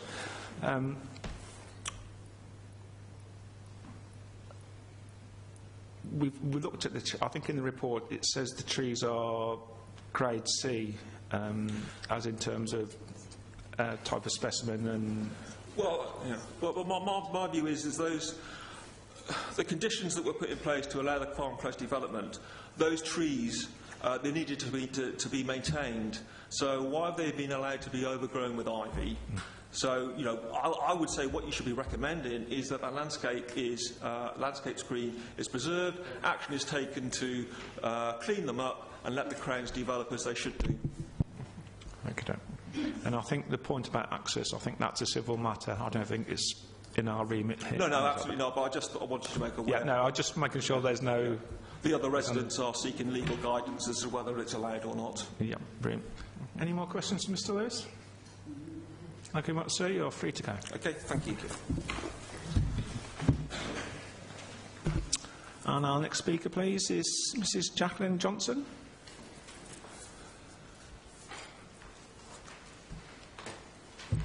You've got 6 minutes, Mrs. Johnson. Yeah. And we'll give you a warning with 30 seconds to go. Okay, thank you. Hello, thank you for allowing me to speak this evening. I'm Jacqueline Johnson and I am the applicant. So why do I want to build this cottage? I recently lost my husband and at the same time my daughter left for university. I found myself rattling around a large 5-bedroomed house which should have a family living in it and not just me. When I looked around Harbury for suitable small detached dwellings in the heart of the village, I quickly realised that there are none. This highlighted a real need for small 2-bed properties for downsizers to move into, whilst remaining in the heart of the village and freeing up larger homes for families. It seemed wrong for me to have this redundant, unused land just sitting there, doing nothing, when it has the potential to benefit the community. The land was actually conveyed to us by the builder. It stands separately from and is not the garden to Allington House, which has its own large back garden, a substantial front garden, a double garage, plus additional parking for up to 3 cars. There's also ample room for overflow parking on Farm Close itself, while still allowing for vehicle access. Therefore, this build will take absolutely nothing away from the existing houses on Farm Close or Farm Street. Since the previous application, the plans have been modified to accommodate neighbours' concerns and adhere to the Neighbourhood Development Plan. Furthermore, the proposed cottage will enhance the conservation area. For example, the sensitive design and scale of the proposed cottage will reinforce the street scene and complement the 2 listed buildings by adopting some shared features. In fact, Stone Walls is flanked on both sides by 70s buildings and is actually located directly opposite number 27 and not the proposed cottage. The design and materials such as local stone, second-hand brick and reclaimed clay tiles are sympathetic to its surroundings and typical of the historic buildings in Harbury. It will be set back, not just from the road, but also the pavement, the trees and the build line, in a similar relationship to the cottages further down Farm Street. The most prominent trees forming the street scene will remain. They will become healthier due to less crowding and continue to provide wildlife habitat. Additional landscaping will be introduced to the northern boundary. The beech hedge and ivy-clad wall will be preserved. It will help reduce pollution as low hedges have been identified as environmentally beneficial in supporting the production of cleaner air. The ivy-clad wall was requested to be put there initially, hence the ivy and the trees. Furthermore, the proposed dwelling will not overlook any back garden. It will have its own secluded 52 square metre rear garden. It's worth noting that while some residents on Farm Street have objected, at least 70% have not. And interestingly, the cottage's immediate neighbours, both north and south, have no objection to the build. In addition, this cottage adheres to National Planning Policy Development and Design Principles by promoting good design, which is in keeping with the character of the area. Government guidelines and the National Planning Policy Framework stresses the importance of having a planning system that is genuinely plan-led. It asserts, where a proposal accords with a development plan, it should be approved without delay. This proposal meets all the planning criteria, including the emerging Harbury Neighbourhood Plan, as clearly outlined in Alison Willer's report. This is an opportunity for this committee to have the legacy of approving a build of a much-needed, environmentally sound small cottage. which will utilise a redundant sustainable location. Nestled behind the trees and sympathetic towards its surroundings, it will enhance the conservation area, provide a home for downsizers and future generations, and become part of Harbury's heritage. Supported by all of the expert consultees, this cottage reflects the blueprint of the Harbury we see today, which grew organically in this way. I therefore respectfully ask you to approve my application. Thank you for listening. Thank you very much, Mr Johnson. Any questions, please? No? No, you obviously answered everybody's question in your speech. Okay. Right, you're free to go. Thank you. Thank you. We can move on to points of clarification. Technical questions for the officer? Councillor Harris, I'm not used to having ward members here. I am. I've got you down. You're number 4 speaker. You're here. Perhaps it was talking to Councillor Lockley about the hostelries in Harbury put me off and I lost the stroke. So blame Councillor Lockley. Sorry about that. Sorry. I haven't No, I'm not. I'm using your time up, Councillor Barnes. How long have I got, Chair? You've got 5 minutes. Oh, it's not long enough. You've still got 5 minutes. It is, there it is. Chair, thank you for listening to me and committee members.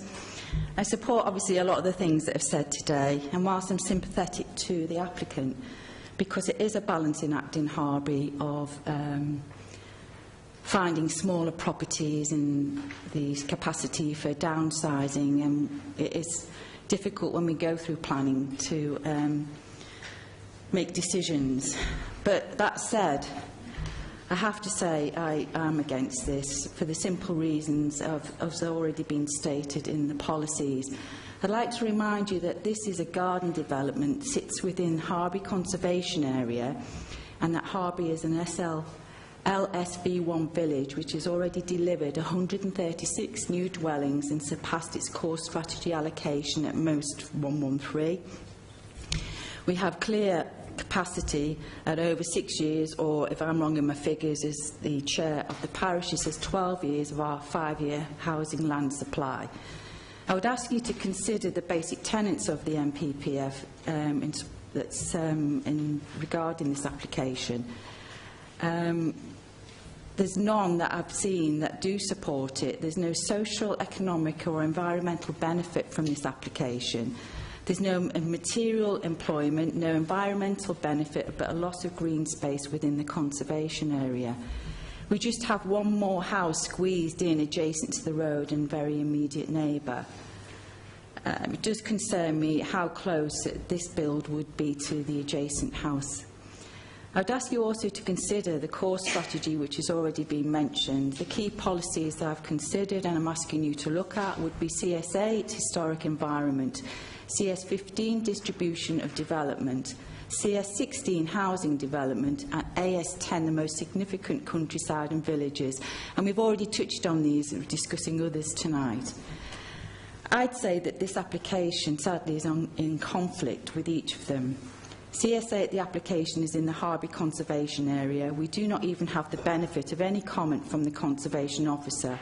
I have contacted him and he has written to me today to say he was too busy. And whilst I respect the planning manager's experience of such matters, we have no specific comment on the conservation area.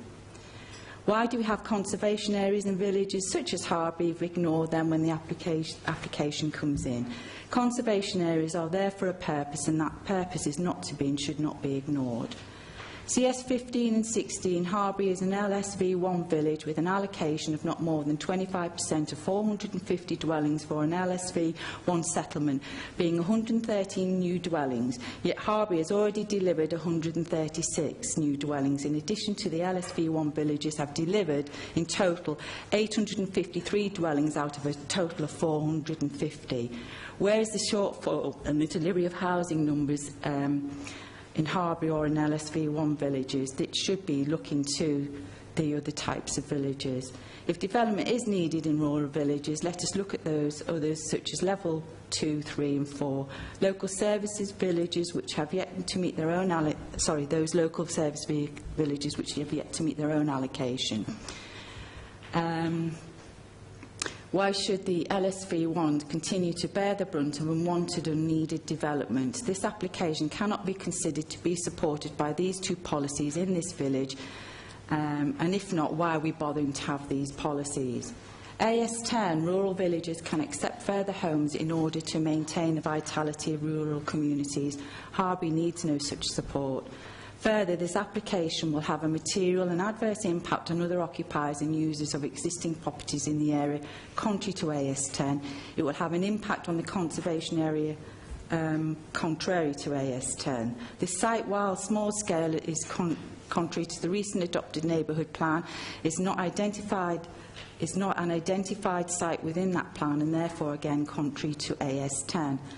Where is the local support for this site from the community? I haven't really seen any. There's none from the parish council. In conclusion, the NPPF, our own core strategy, the recently adopted Harby neighbourhood plan, do not support this application. I don't even know why it's here today and why we're considering it, because it's against all policies. Just before I finish, I'd like to draw to your attention there is a difference of opinion on the neighbourhood plan, and it does concern me that Harby's been put in a difficult position, and maybe and why I say that is I understand, after speaking to the portfolio holder today, after concerns around the conservation officer not responding, that there's a disconnect between the legal and policy aspect of neighbourhood planning, that Stratford District Council's got to revisit guidance and advice it gives neighbourhood parishes to neighbourhood plans, and I don't want to see Harby disadvantaged because Stratford District Council have got it wrong. Thank you. Harris. Right, any questions for the Lord Member? You put the first photo, I was trying to ascertain, we keep saying in the conservation area. It is in the conservation area, or looking at the map that we had before, it looked as though it was in between two, or it is in the conservation area. The pink line is the outskirts of it. Councillor Lockley, please. And the lady did say that the neighbours were not opposing it. The immediate one next to it, no, they're not. Yeah.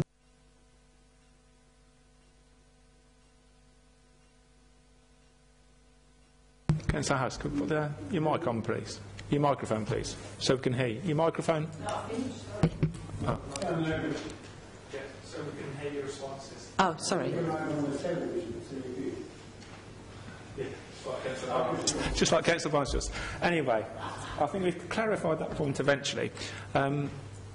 Councillor, you got a point? No, because if anybody else hasn't got a point, I've got a couple of questions. One's been touched on, but the first point you were almost finished saying before I interrupted you, and it wasn't quite clear because you were rushing as well. So again, I think I'll give you the opportunity to make that point. Is you were questioning the neighbourhood planning process and the disconnect and the conservation officer. Correct. I didn't quite understand what you were saying there, so just clarify what that. Not because you rushed. That approached the conservation officer to get a view on the conservation aspect of it, for one. It led to further discussions, and he did get back to me, and I won't repeat it. Well, I will repeat it again. He told me he was too busy to respond, which I find is inappropriate. I know that the current planning officers here today have experience of conservation. That said, it's led to further conversations, and I've also encouraged the parish to sit down with the planners to discuss about the neighbourhood plan on the difference of opinion of how that is. And I understand that Darren has had a word with the planner to acknowledge tonight there is a difference of opinion on about the neighbourhood plan.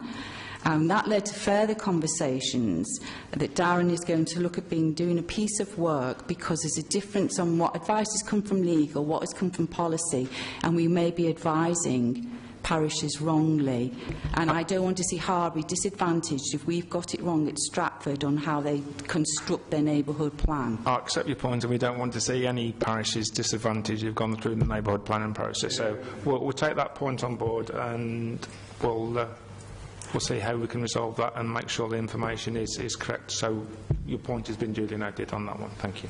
But also I wanted to make it clear about the difference of the opinion on the neighbourhood plan between the parish, myself and other representatives and the planners. Yeah, OK, I think we got that point, yeah, thank you.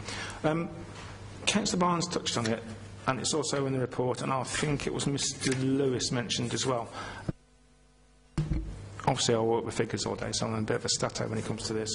And I think it says 18 objections, letters of objection, in the third-party responses. I think Mr Lewis mentioned 22 he was representing. Is that a nod there from Mr Lewis? Yeah, thank you. And then 10 letters of support from local residents, and I think Mrs Johnson said 2 neighbours supported the application. So obviously... OK, thank you. Sorry, that's fine. Yeah, thank you. I didn't object. OK, so there is some support for this application, as you've taken into account those 2 that didn't make an... Now, I hear what you're saying. The difference is they didn't object. They haven't actively supported. That said, I don't want this to go through because it opens up the floodgates of us being target across our conservation area for small areas of land to be built on and totally change the dynamics of Harbury. I have in the past had words with the conservation officer, and he's described it quite well and eloquently, far better words than I can use, and I know what he would say, that this would not be right. OK, thank you. Any more questions for the ward member? Councillor Kendall. Just one, please, Chairman. Councillor Harris, you were the ward member a couple of years ago, weren't you? You remember the previous application, you've seen this one. I don't want to talk about the previous application because, of course, that's not relevant tonight, but do you think anything has substantially changed? At the moment, no, I don't. Thank you. That's all. I'll want to talk to the officers later as well. Again, I'll point to clarification. I think you're free to go, Councillor Harris, and again, many apologies for missing you out. It wasn't intentional. Right, we'll move seamlessly on now to points of clarification. All right. Councillor Barnes, then Councillor... One of my villages is all virtually conservation area. It's had 140 houses, it's supposed to have 88. I'm led to believe under the core strategy that single dwellings can be allowed, and we don't have any support or comments from any conservation architect unless they're building. So am I correct in saying that under the core strategy one development can be addressed, can be approved if it's designed okay? Happy to answer that, Dan? Chairman, thank you for that question. That's certainly one of the points that I was hoping to bring up. I don't know whether members can remember seeing this. I'm sorry it's not in colour. It was a slide put up by your policy officer, John Careford, at a training session some time ago. How do I see this? It's a slide put up by John Careford at a training session some time ago. It was intended to address the exact point that you raised, Councillor Barnes, the issue of single dwellings in LSVs. If you recall back when the core strategy was originally adopted, the view was taken that once an LSV had reached the number of dwellings that it was anticipated to have for the plan period, that was it. It was full, and we shouldn't allow any more. And we made a number of decisions on that basis, and the original application on this site was one of them, that it was inappropriate to allow more dwellings because the total number for the village in the plan period had already been met. And we've been told very, very clearly in appeal decisions since then that that is the wrong approach. And that's why John prepared this plan. And what he's saying on this plan is the first test is the site within a built-up area boundary? If it is, move on. Is it small scale? If it is, move on. Does it respect the character and integrate well? If it does, move on. Is the scheme high quality design? If it is, move on. Does it comply with all other policies? If it does, approve it, irrespective of how many houses have been allowed in that settlement. Now, I know there are 5 tests in there, and it's absolutely right to go through those 5 tests and test all of them. And if this application fails one of the tests, then it goes straight to refuse. But it's not being refused because there are too many houses in the village. It's being refused because it fails one of those tests. Does that answer the question, Chair? Yeah, Councillor Kendall. Thank you. I'll come back to the point. So what has changed? You're saying that the only thing that's changed is that at several occasions inspectors have said, well, you're not taking the right approach to the numbers, so therefore the house design is essentially exactly the same. You talk about your number of tests. Who's established whether this is high quality, and why have we not consulted the Conservation Officer? Thank you, Chair. High quality is a matter of judgment. Your planning officers have assessed it and evaluated it and come to a conclusion that it is high quality. It's obviously entirely within this committee's remit to decide that it isn't, and to have good reasons for making that decision. That's the way the system works. But officers have made that assessment. The application hasn't been referred to your Conservation Officer because Conservation Officers' time is limited. Conservation Officers spend their vast majority of their time dealing with applications on and within the curtilage of listed buildings. Most of the time, conservation applications, matters relating to conservation, are dealt with by case officers, by their managers, who are, at least 2 of us, are conservation trained. I'm conservation trained. I am eligible to work as a conservation officer, as is Karen Tate. So we cover it from our general knowledge of conservation. We have the conservation officers there to discuss it with if we need them, but we don't need to consult them because we have adequate skills already within the team. Councillor Saint. Yeah, can I take slight issue with Mr. Barker there? He referred to the chart that John Careford produced as a training exercise. I don't recall it, so I presumably didn't go on that particular training session, but that's not the point.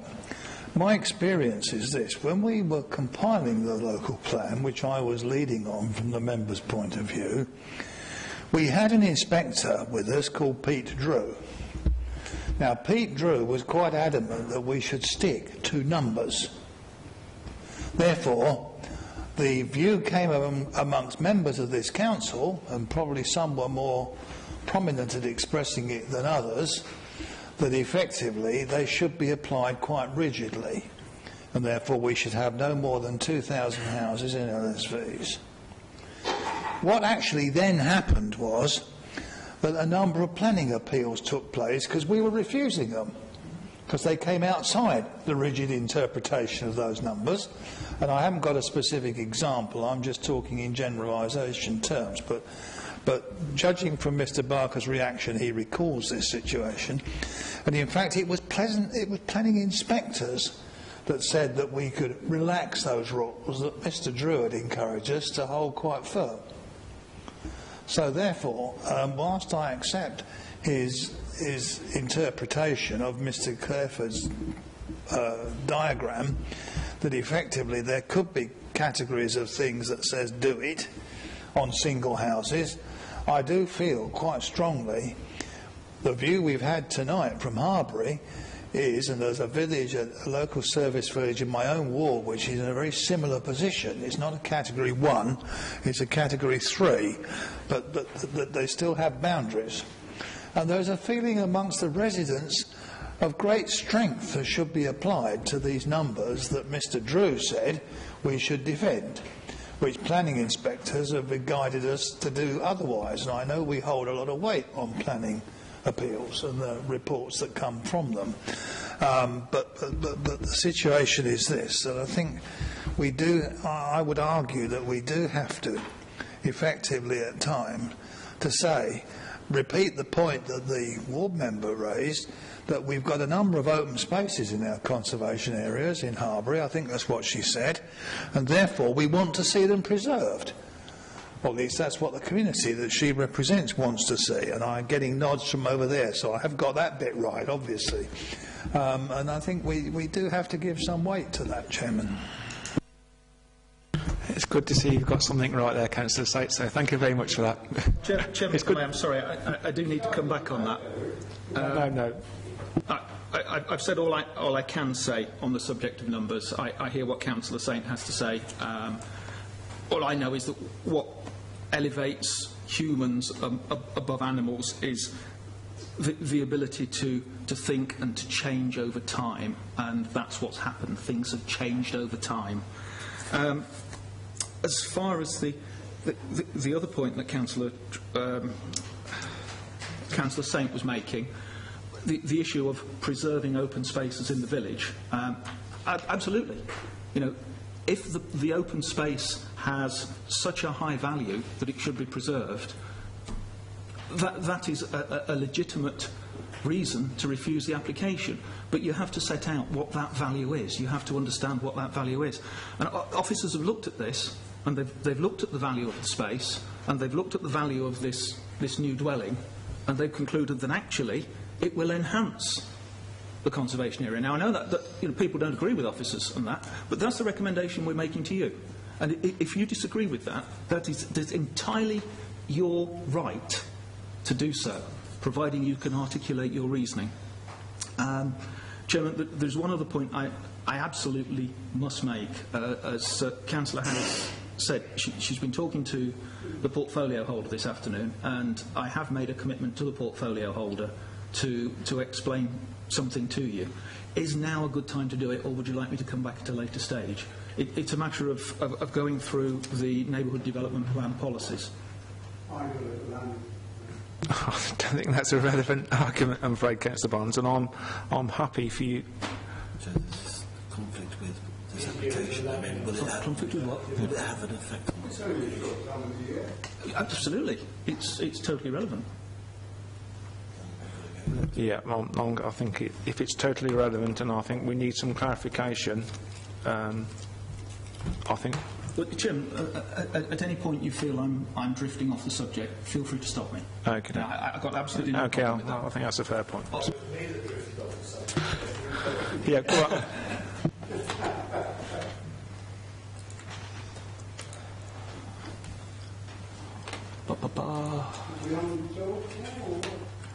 No, what I've done, Chair, is I've gone to the neighbourhood development plan. This is I know it's a departure for us, but I've gone to the development plan, the neighbourhood plan, and this is the first policy that was referred to, policy H1, and it says that new housing development will be concentrated within the Harbury Village settlement boundary. The site is within the village settlement boundary. So I don't think there can be any dispute that it complies with that element of the policy. Moving on, you can see new housing will be supported where they, and then there are all of those criteria there. Is it 7 criteria? I'm not going to take you through them in individual detail, unless you wish to, but clearly you can see that the first category, unacceptable adverse impact on the parish's rural landscape, I think that was raised by the parish councillor in his... No, okay. It's an issue to consider. Does it have an unacceptable adverse impact on the parish's rural landscape or not? If it does, and you have reasons why, that's a reason for refusal. Second one, does it conserve or enhance the significance of designated and non-designated heritage assets? Does it conserve or enhance the conservation area? You've heard a view from the objectors that it doesn't. You've seen the view of officers that it does. That's a discrepancy. And that's the point where we have to make that judgment as planning committee. Yes. Now, there is just one, Chair, that I really do need to talk you through, and that's criterion E. Do not lead to the inappropriate development of residential gardens that would cause harm to the village by reason of overdevelopment, significant loss of usable garden spaces for both existing and proposed new properties, and loss of off-street parking. I don't know, but I suspect that that's the critical one from the point of view of the objectors. And I just wanted to talk you through the way that a planning officer, an inspector, or, looking at Mesa, a solicitor, would approach that section of the policy. Because you have to take it apart. You can't leap at these things. You have to take it apart. So, is it inappropriate development of a residential garden? Well, clearly, because it says at the beginning that development will take place inside the village, and the vast majority of the village is residential gardens, there must be some residential garden somewhere that's acceptable for development. So it can't just be all residential gardens where it's inappropriate. So it's got to cause harm to the village by reason of overdevelopment. Well, how do you establish that? We've already discussed the garden size. Was it 50 square metres?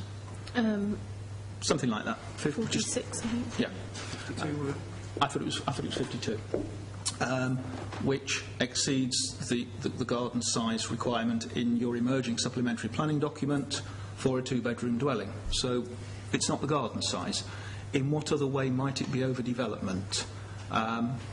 Significant loss of usable garden space. Well, we've heard from the applicant that it was sold separately. It isn't garden, but even if you categorise it as garden, you could see that a very, very large garden is left for the host dwelling.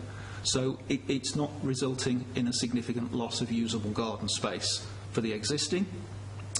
The proposed, I've already discussed that. And loss of off-street car parking. Again, the applicant went through it, Alison went through it in her presentation. So you can see the main criteria that are set out in this policy all appear to be passed. And if it's all passed, then the first part, the inappropriate development of residential garden, must necessarily be passed. You can't just come to the conclusion that it's inappropriate development of residential garden because it's a residential garden.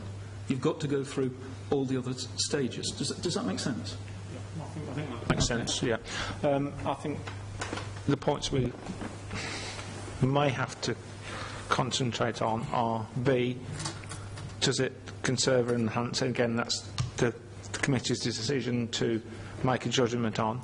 And I think G, are appropriate in terms of size, scale, design and respect the character of the surrounding area, which I think, again, as we talk about planning, people have different opinions on the same subject. So there is some form of subjectivity on these opinions. So there is some, I still feel there's plenty of things we can debate upon.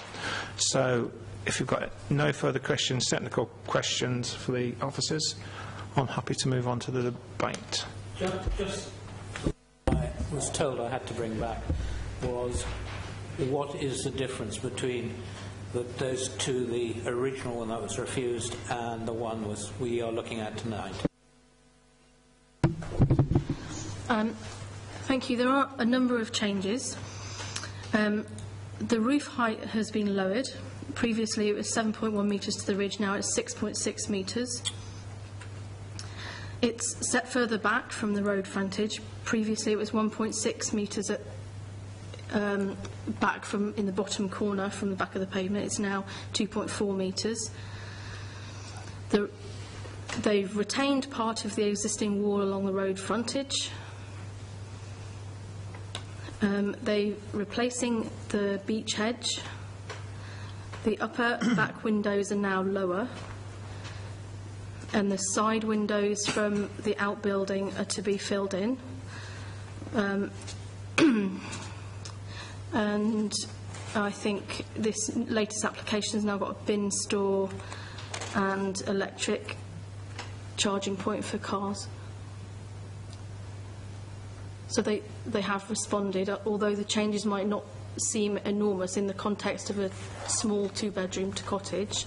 They have responded to the concerns raised previously. Thank you, Alison. Councillor Barnes. Okay. Barnes. Well, I live in, well, I don't live in Welford, but I've got Welford on my patch. The planning officer here knows that a lady bought a house, wanted a replacement dwelling, then she wanted another house in the garden. We spent months telling her she didn't like it. We spent months going through what the design is, and the right materials. And in the end, we usually get something that is acceptable because, like I said earlier, under the core strategy, we can't stop. We've lost on appeal where we should have, you know, even the parish council support me in the respect of the type of materials we use, local stone, all that sort of thing. So what we do is negotiate. Isn't that correct? Right, and that is the way forward. As far as I can see, some negotiation has gone ahead. If it was in my village, probably more negotiation. But in planning terms, unfortunately, I've got 143 houses in an 88 village, 190 in the outer area, and in Long Marston I'm supposed to have 32. I've got 476. So, laugh as you might, it is the appearance and the way they look, in my eyes, which is the important factor. Well, I don't want a slum in my village. That's what happens when you keep filling the gardens up. But as the planning officer knows, we were very strong with the applicant.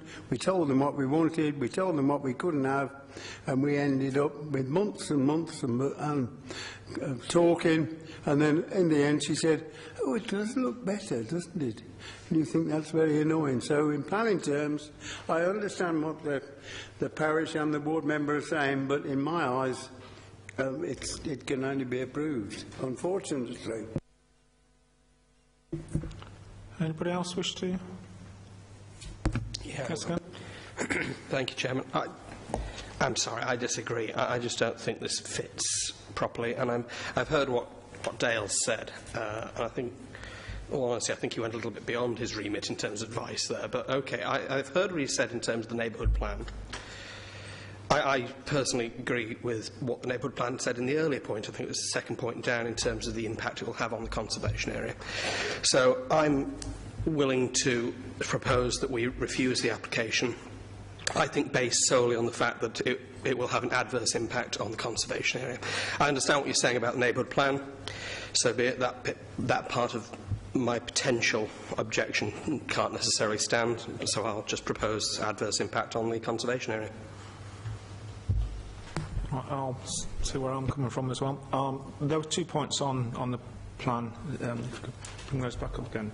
Yours? Yeah, please. That I... it's not that then. Rats. No, there's no rats in this application, I'm afraid. I don't know what I've done. Anyway, whilst we're looking for that, I would be tending... Yeah, OK, thank you, Councillor Barnes. Whilst I was looking for that,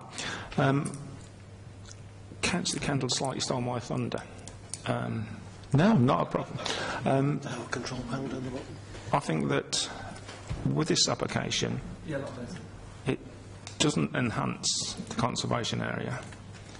I'm concerned about the design and... Can you bring that up tomorrow morning?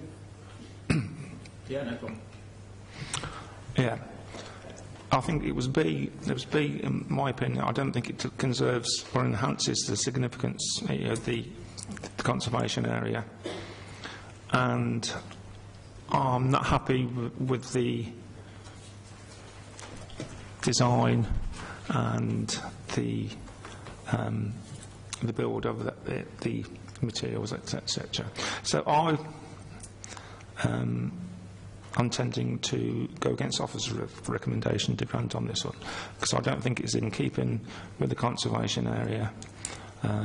So I will be supporting Councillor Kendall's proposal. Was that a proposal? It was. Yes. And I'll be seconding the proposal. Chair, can you expand on what way it doesn't concern or enhance? Is it the space that's the problem? Can I help? I think I don't agree that it's a high-quality design, and I don't think it preserves and enhances the existing street scene or the conservation area. I'm sure you can build up a number of the reason from that based on, I think it's CS8, AS10. And I think that's where the bulk of our objections lie. Content?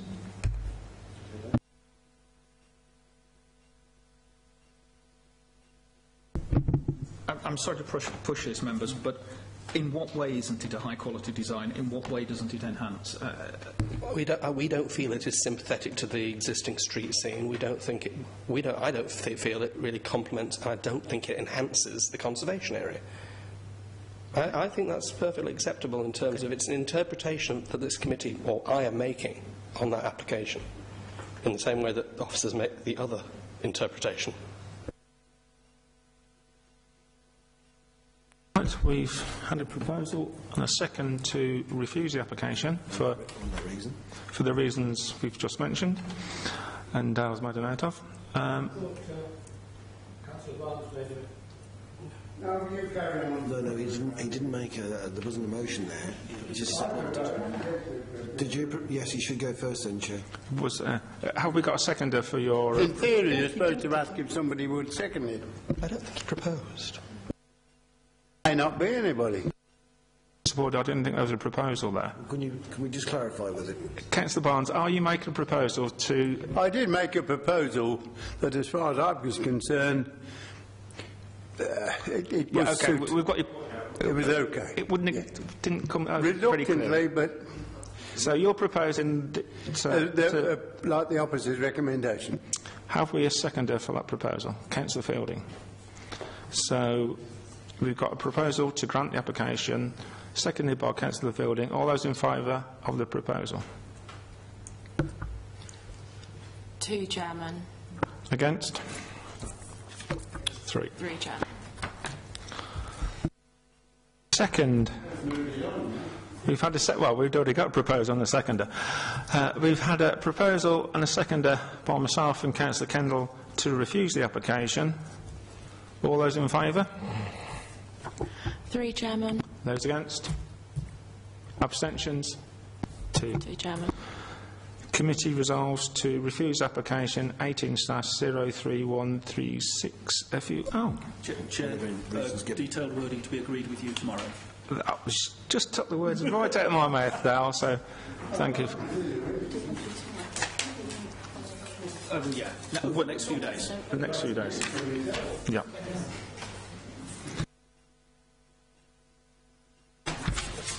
Right. We'll move on to our next item. Last item on the agenda, which is 18/03316/Verney, 8 Dovos Lane, Harbury, Leamington Spa, variation of condition 2, etc. And again, Alison will be presenting this application.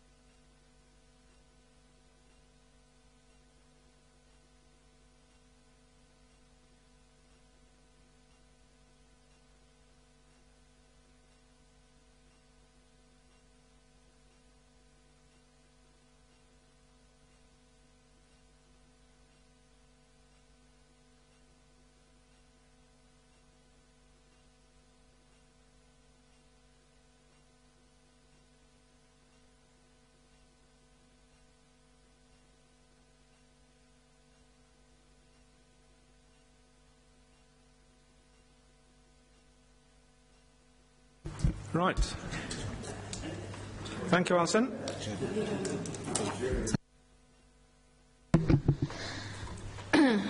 This application is a Section 73 variation of conditions application which seeks to vary a 2014 planning permission which granted for the demolition of a former garage office and the erection of 3 dwellings in its place. The properties have been built and are now occupied. The application seeks to vary 3 conditions to do with the approved plan numbers, hard and soft landscaping, and details of the hard landscaping. So, first slide shows the position of the application site within the village of Harbury. As you can see, the site lies within the eastern side of the village, but comfortably within the built-up area boundary.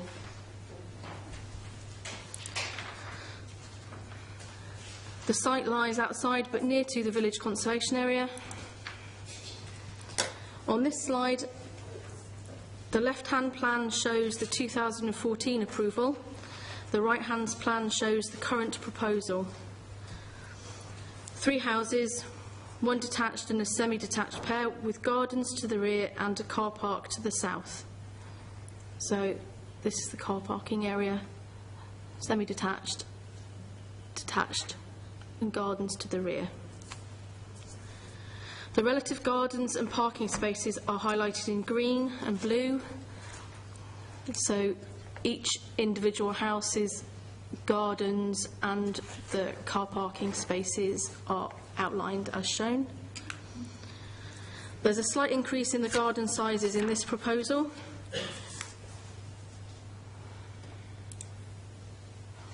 This slide shows the external variations. Both applications make provision for 6 car parking spaces. A boundary fence has already been erected to the north side of the car park area, which is here.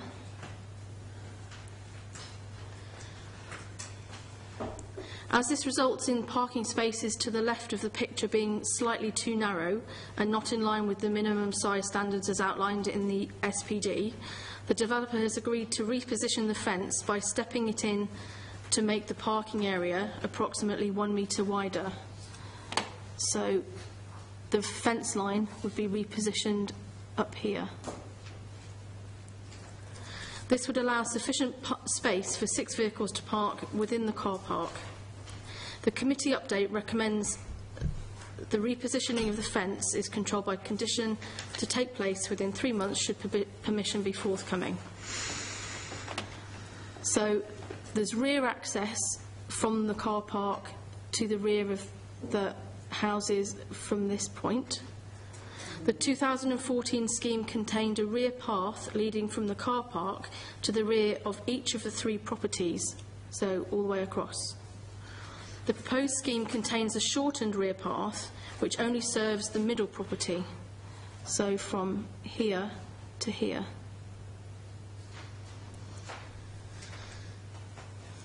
The southernmost property has its own gate to the rear garden along its side boundary adjacent to the house, here. The detached property, this one, does not benefit from a rear pathway any longer. Instead, the occupants have to walk from the car park around the front of the 3 properties to access their property. So from the car park round the pavement into their house, it's about 50 metres. In terms of the garden sizes, the proposed scheme would result in a slight increase to the current garden sizes of the southern property. As a result of the shorter rear pathway, the middle plot would benefit from a larger garden area. That's here. And the garden size of the detached property is roughly similar to the previous scheme. The current application proposes additional soft landscaping to the site, which will be controlled by condition. The original 2014 approval contained more planting to the rear boundary along here, which included several trees. This has not been implemented. Instead, alternative planting of shrubs is proposed in a bed along here. The planting to the rear boundary would have been severely limited by space. Any trees planted in this area would have potentially overhung both the gardens and the neighbouring gardens and the pathway.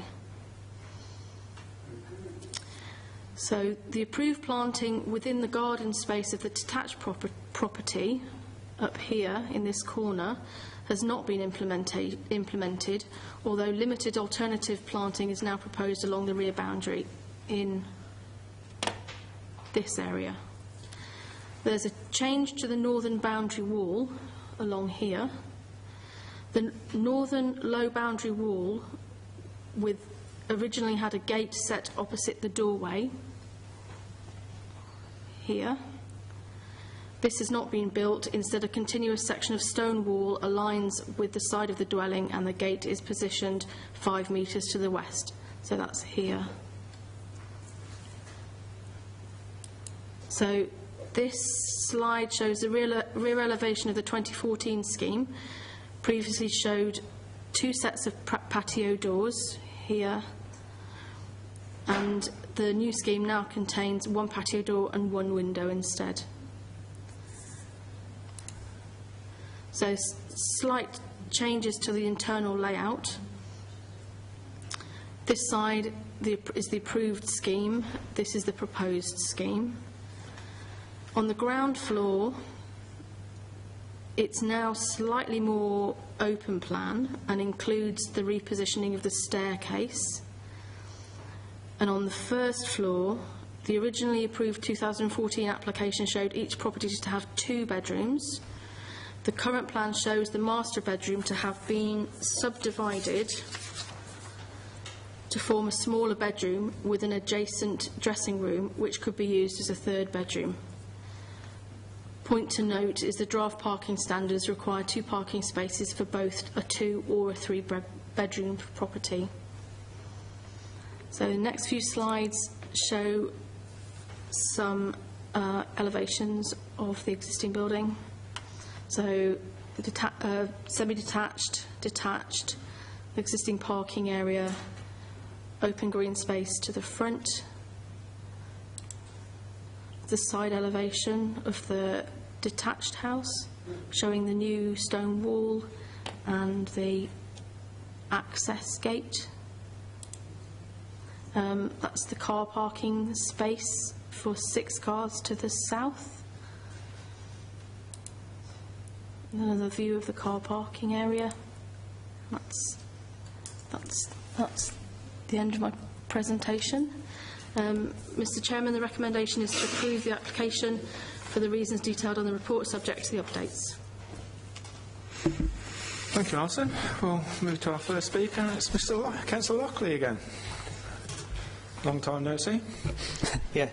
Alison, yeah, would you mind putting up the plan, the first one, not that one, go back. That one, yeah. Thank you. Okay.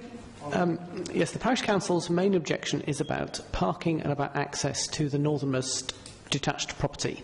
So this new scheme eliminates the footpath from the car parking area to this property, and as Alison outlined to us, the residents of that property would be expected to park in that car park and walk all the way round to their property. In reality, that doesn't happen. In reality, what happens is that the people park on the pavement or on the street, and they're right opposite, even though you can't really see it on that plan, they're right opposite a junction. And that is something that has been ongoing since this house was built. And it's been exacerbated by the absence of this path. So the residents cannot use this car park and easily access their property. And that's been contrary, obviously, to the design that was approved by Stratford, and that's why we're objecting. It should be noted that the green space that's to the right of the property is public land, so that's not there. It's not within their curtilage. That is, I think it's owned by Stratford, actually. It's not owned by the parish, but I think we maybe cut the grass. So that is the essence of our objection. It's about traffic, really, and parking. Thank you. Any questions for the Councillor? Just one very brief. The road, you'll say that people park on near the junction. Yes. Irrespective if the houses were there, has people parked there in the past? No, because it was a garage, and it had a big forecourt area to park in, and you can see it on that plan actually. Directly to the north is the junction. And so they park on that, opposite that junction, that road junction, and that's where the cars are parked, because that obviously provides the easiest access to those properties. Okay. And is it, I think Alison said it's an extra 50 metres to walk? I haven't measured it, but that sounds about right. Okay. Yes, because they have to walk all the way around the green space to get there. Thank you very much. And we have Linda Richley, and I believe from the Harbury Society? Yes, Harbury Society, that will do, and the local residents. You've got 3 minutes. 3 minutes. Right, you have my apologies. I am wearing red because I am still extremely angry about the incompetence that has followed through the whole of the applications on this site. Your officers is minded to approve the amendments to the problems that we highlighted to you at the outset. You didn't take local knowledge into account, and what has followed on is all your fault. The buildings weren't built to the plans approved, so that in the here and now we have illegal parking, as Tim has said, because the car park is inadequate. The bins are left out on the green and the verges because the garden space is so tiny. The prospect of further car parking problems will occur because, although we told you, again, initially, that there was room for 3 bedrooms in each of these 3 houses, so that's potentially, I can't do it. 3 twos are 6 times 3 is 18 people, 18 cars.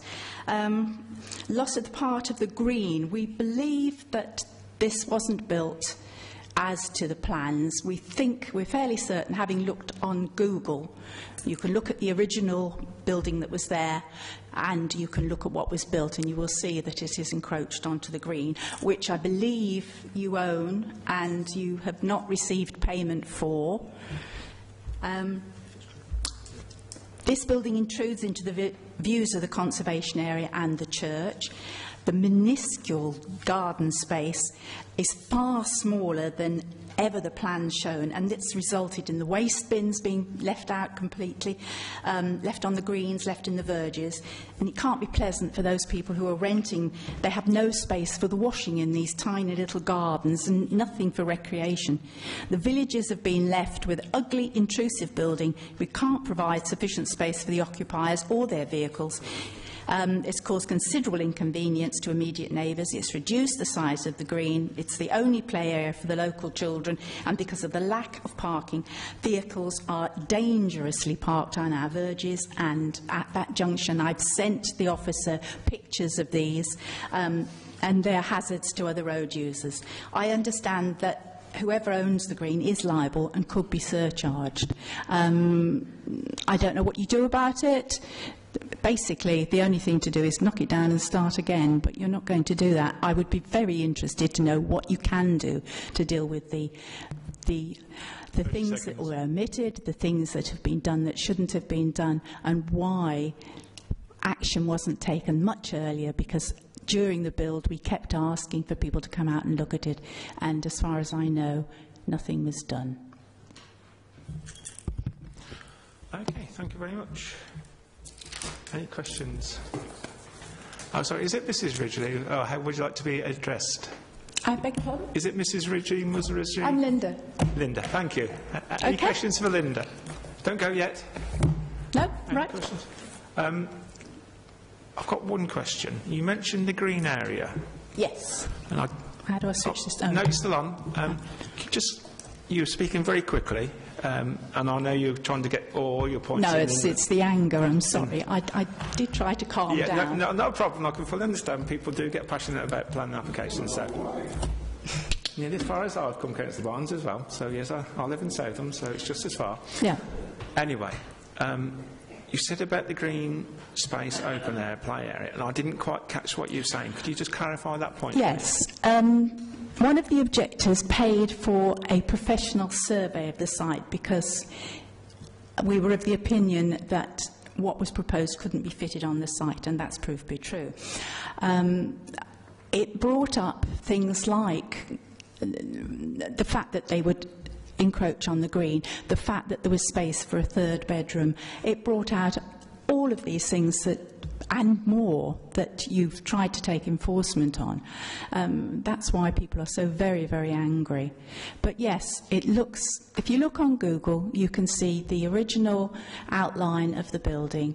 You look further back in Google, you can go back in history. If you compare the two, you cut me off.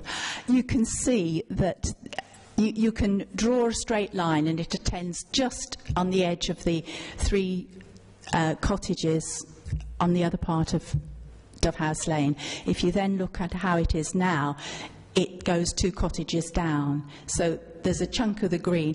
There's been a path put across the green.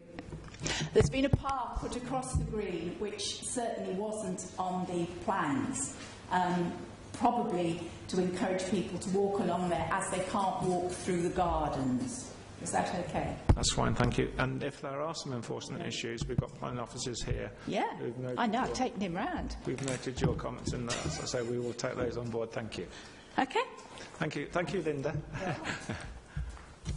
Right, I believe the applicants no longer want to speak. Is that right, gentlemen? Right, so we can now move on to our next speaker, which is Councillor Harris, and I haven't forgotten you this time, Councillor Harris.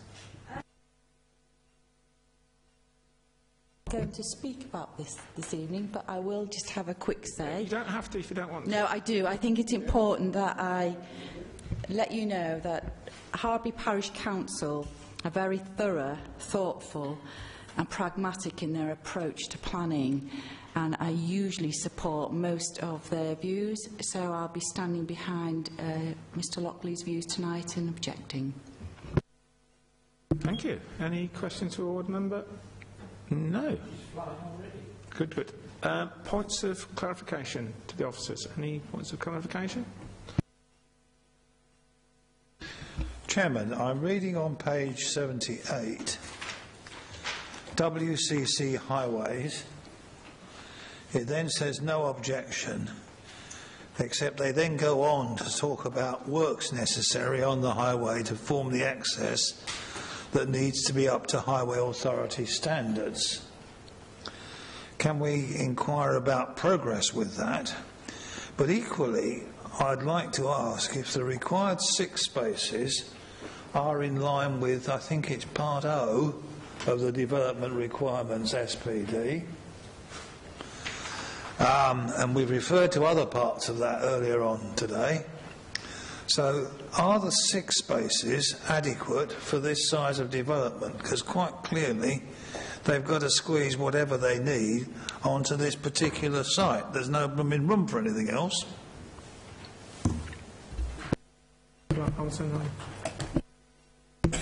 The parking spaces as shown on the plan are 2.4 metres wide by 4.8 metres long, which is slightly less than the new parking standards in Part O, which are 5 metres by 2.5.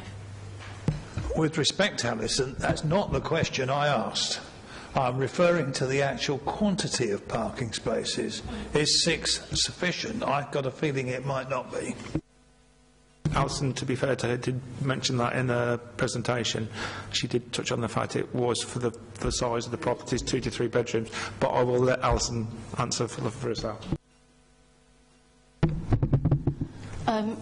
Yes, there's 2 parking spaces allocated for each house, and each 2-bedroomed or 3-bedroomed house is required to have 2 parking spaces.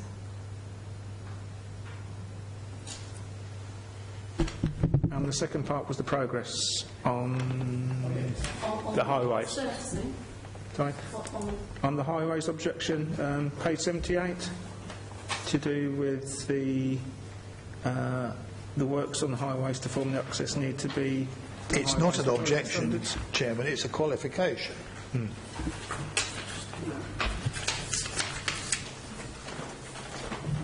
And the works to form the access need to be to a highway.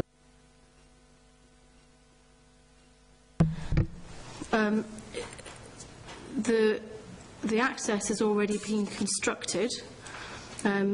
This application to vary the plans has come in, and highways were consulted on the scheme, and they would have visited the site and seen the scheme as it now is. And if they had had any concerns, they would have raised them then as a new objection. This implies that there were concerns, Chairman, what we've got on our papers on page 78. The 10th of December, which is, what, 2.5 months ago, so we might have actually expected some work to have been done.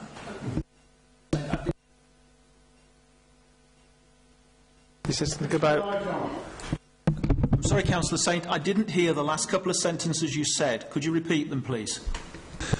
Yes, what I've said is that the WCC Highways have referred to these works on the 10th of December, which is 2.5 months ago. And therefore we might have expected some work to be done. But what are we saying that this is or can or will or what be done? What we're saying, Chairman, is that there's no objection from the Highway Authority, and if the Highway Authority require any works to be done, they have their own powers to do it. It would be inappropriate for us to try to do their job. Councillor Fielding. The comment made by the parish, Anne, is the problem associated with people walking up from the south to the north of the site. Is there not room on the north side to put in a carport there, or is it too cramped to actually make access for a couple of vehicles? Chairman, we have an application in front of us which we need to decide. So it's not part of the application, Councillor Fielding. Any further questions? Shall we move on to the debate? Well, it looks to me, if people are lazy, they'll put on weight. If they're fit and well, they'll park in the right place. I can't really see with the county council and parking, there is enough parking spaces there. There is a bit of a problem, but it's not our place to resolve it, so as far as I'm concerned, I can go along or propose the officer's recommendation. Anybody else wish to comment? I'll just to second what Councillor Barnes has said. I completely understand what Linda's said, and I think she's got a very good point. It's an ugly development, but I feel that we've fought that battle and it's been lost already. It's not that I don't have sympathy for the parish and for you, Linda, as well, but it's been done. We are where we are. I second the proposal.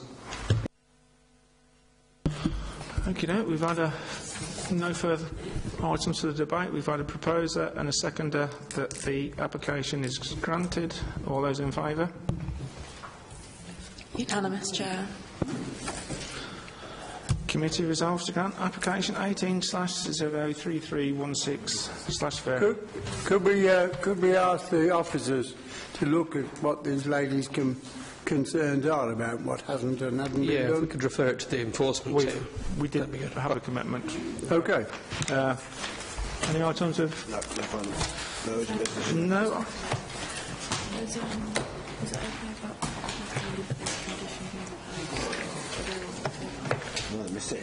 Yeah.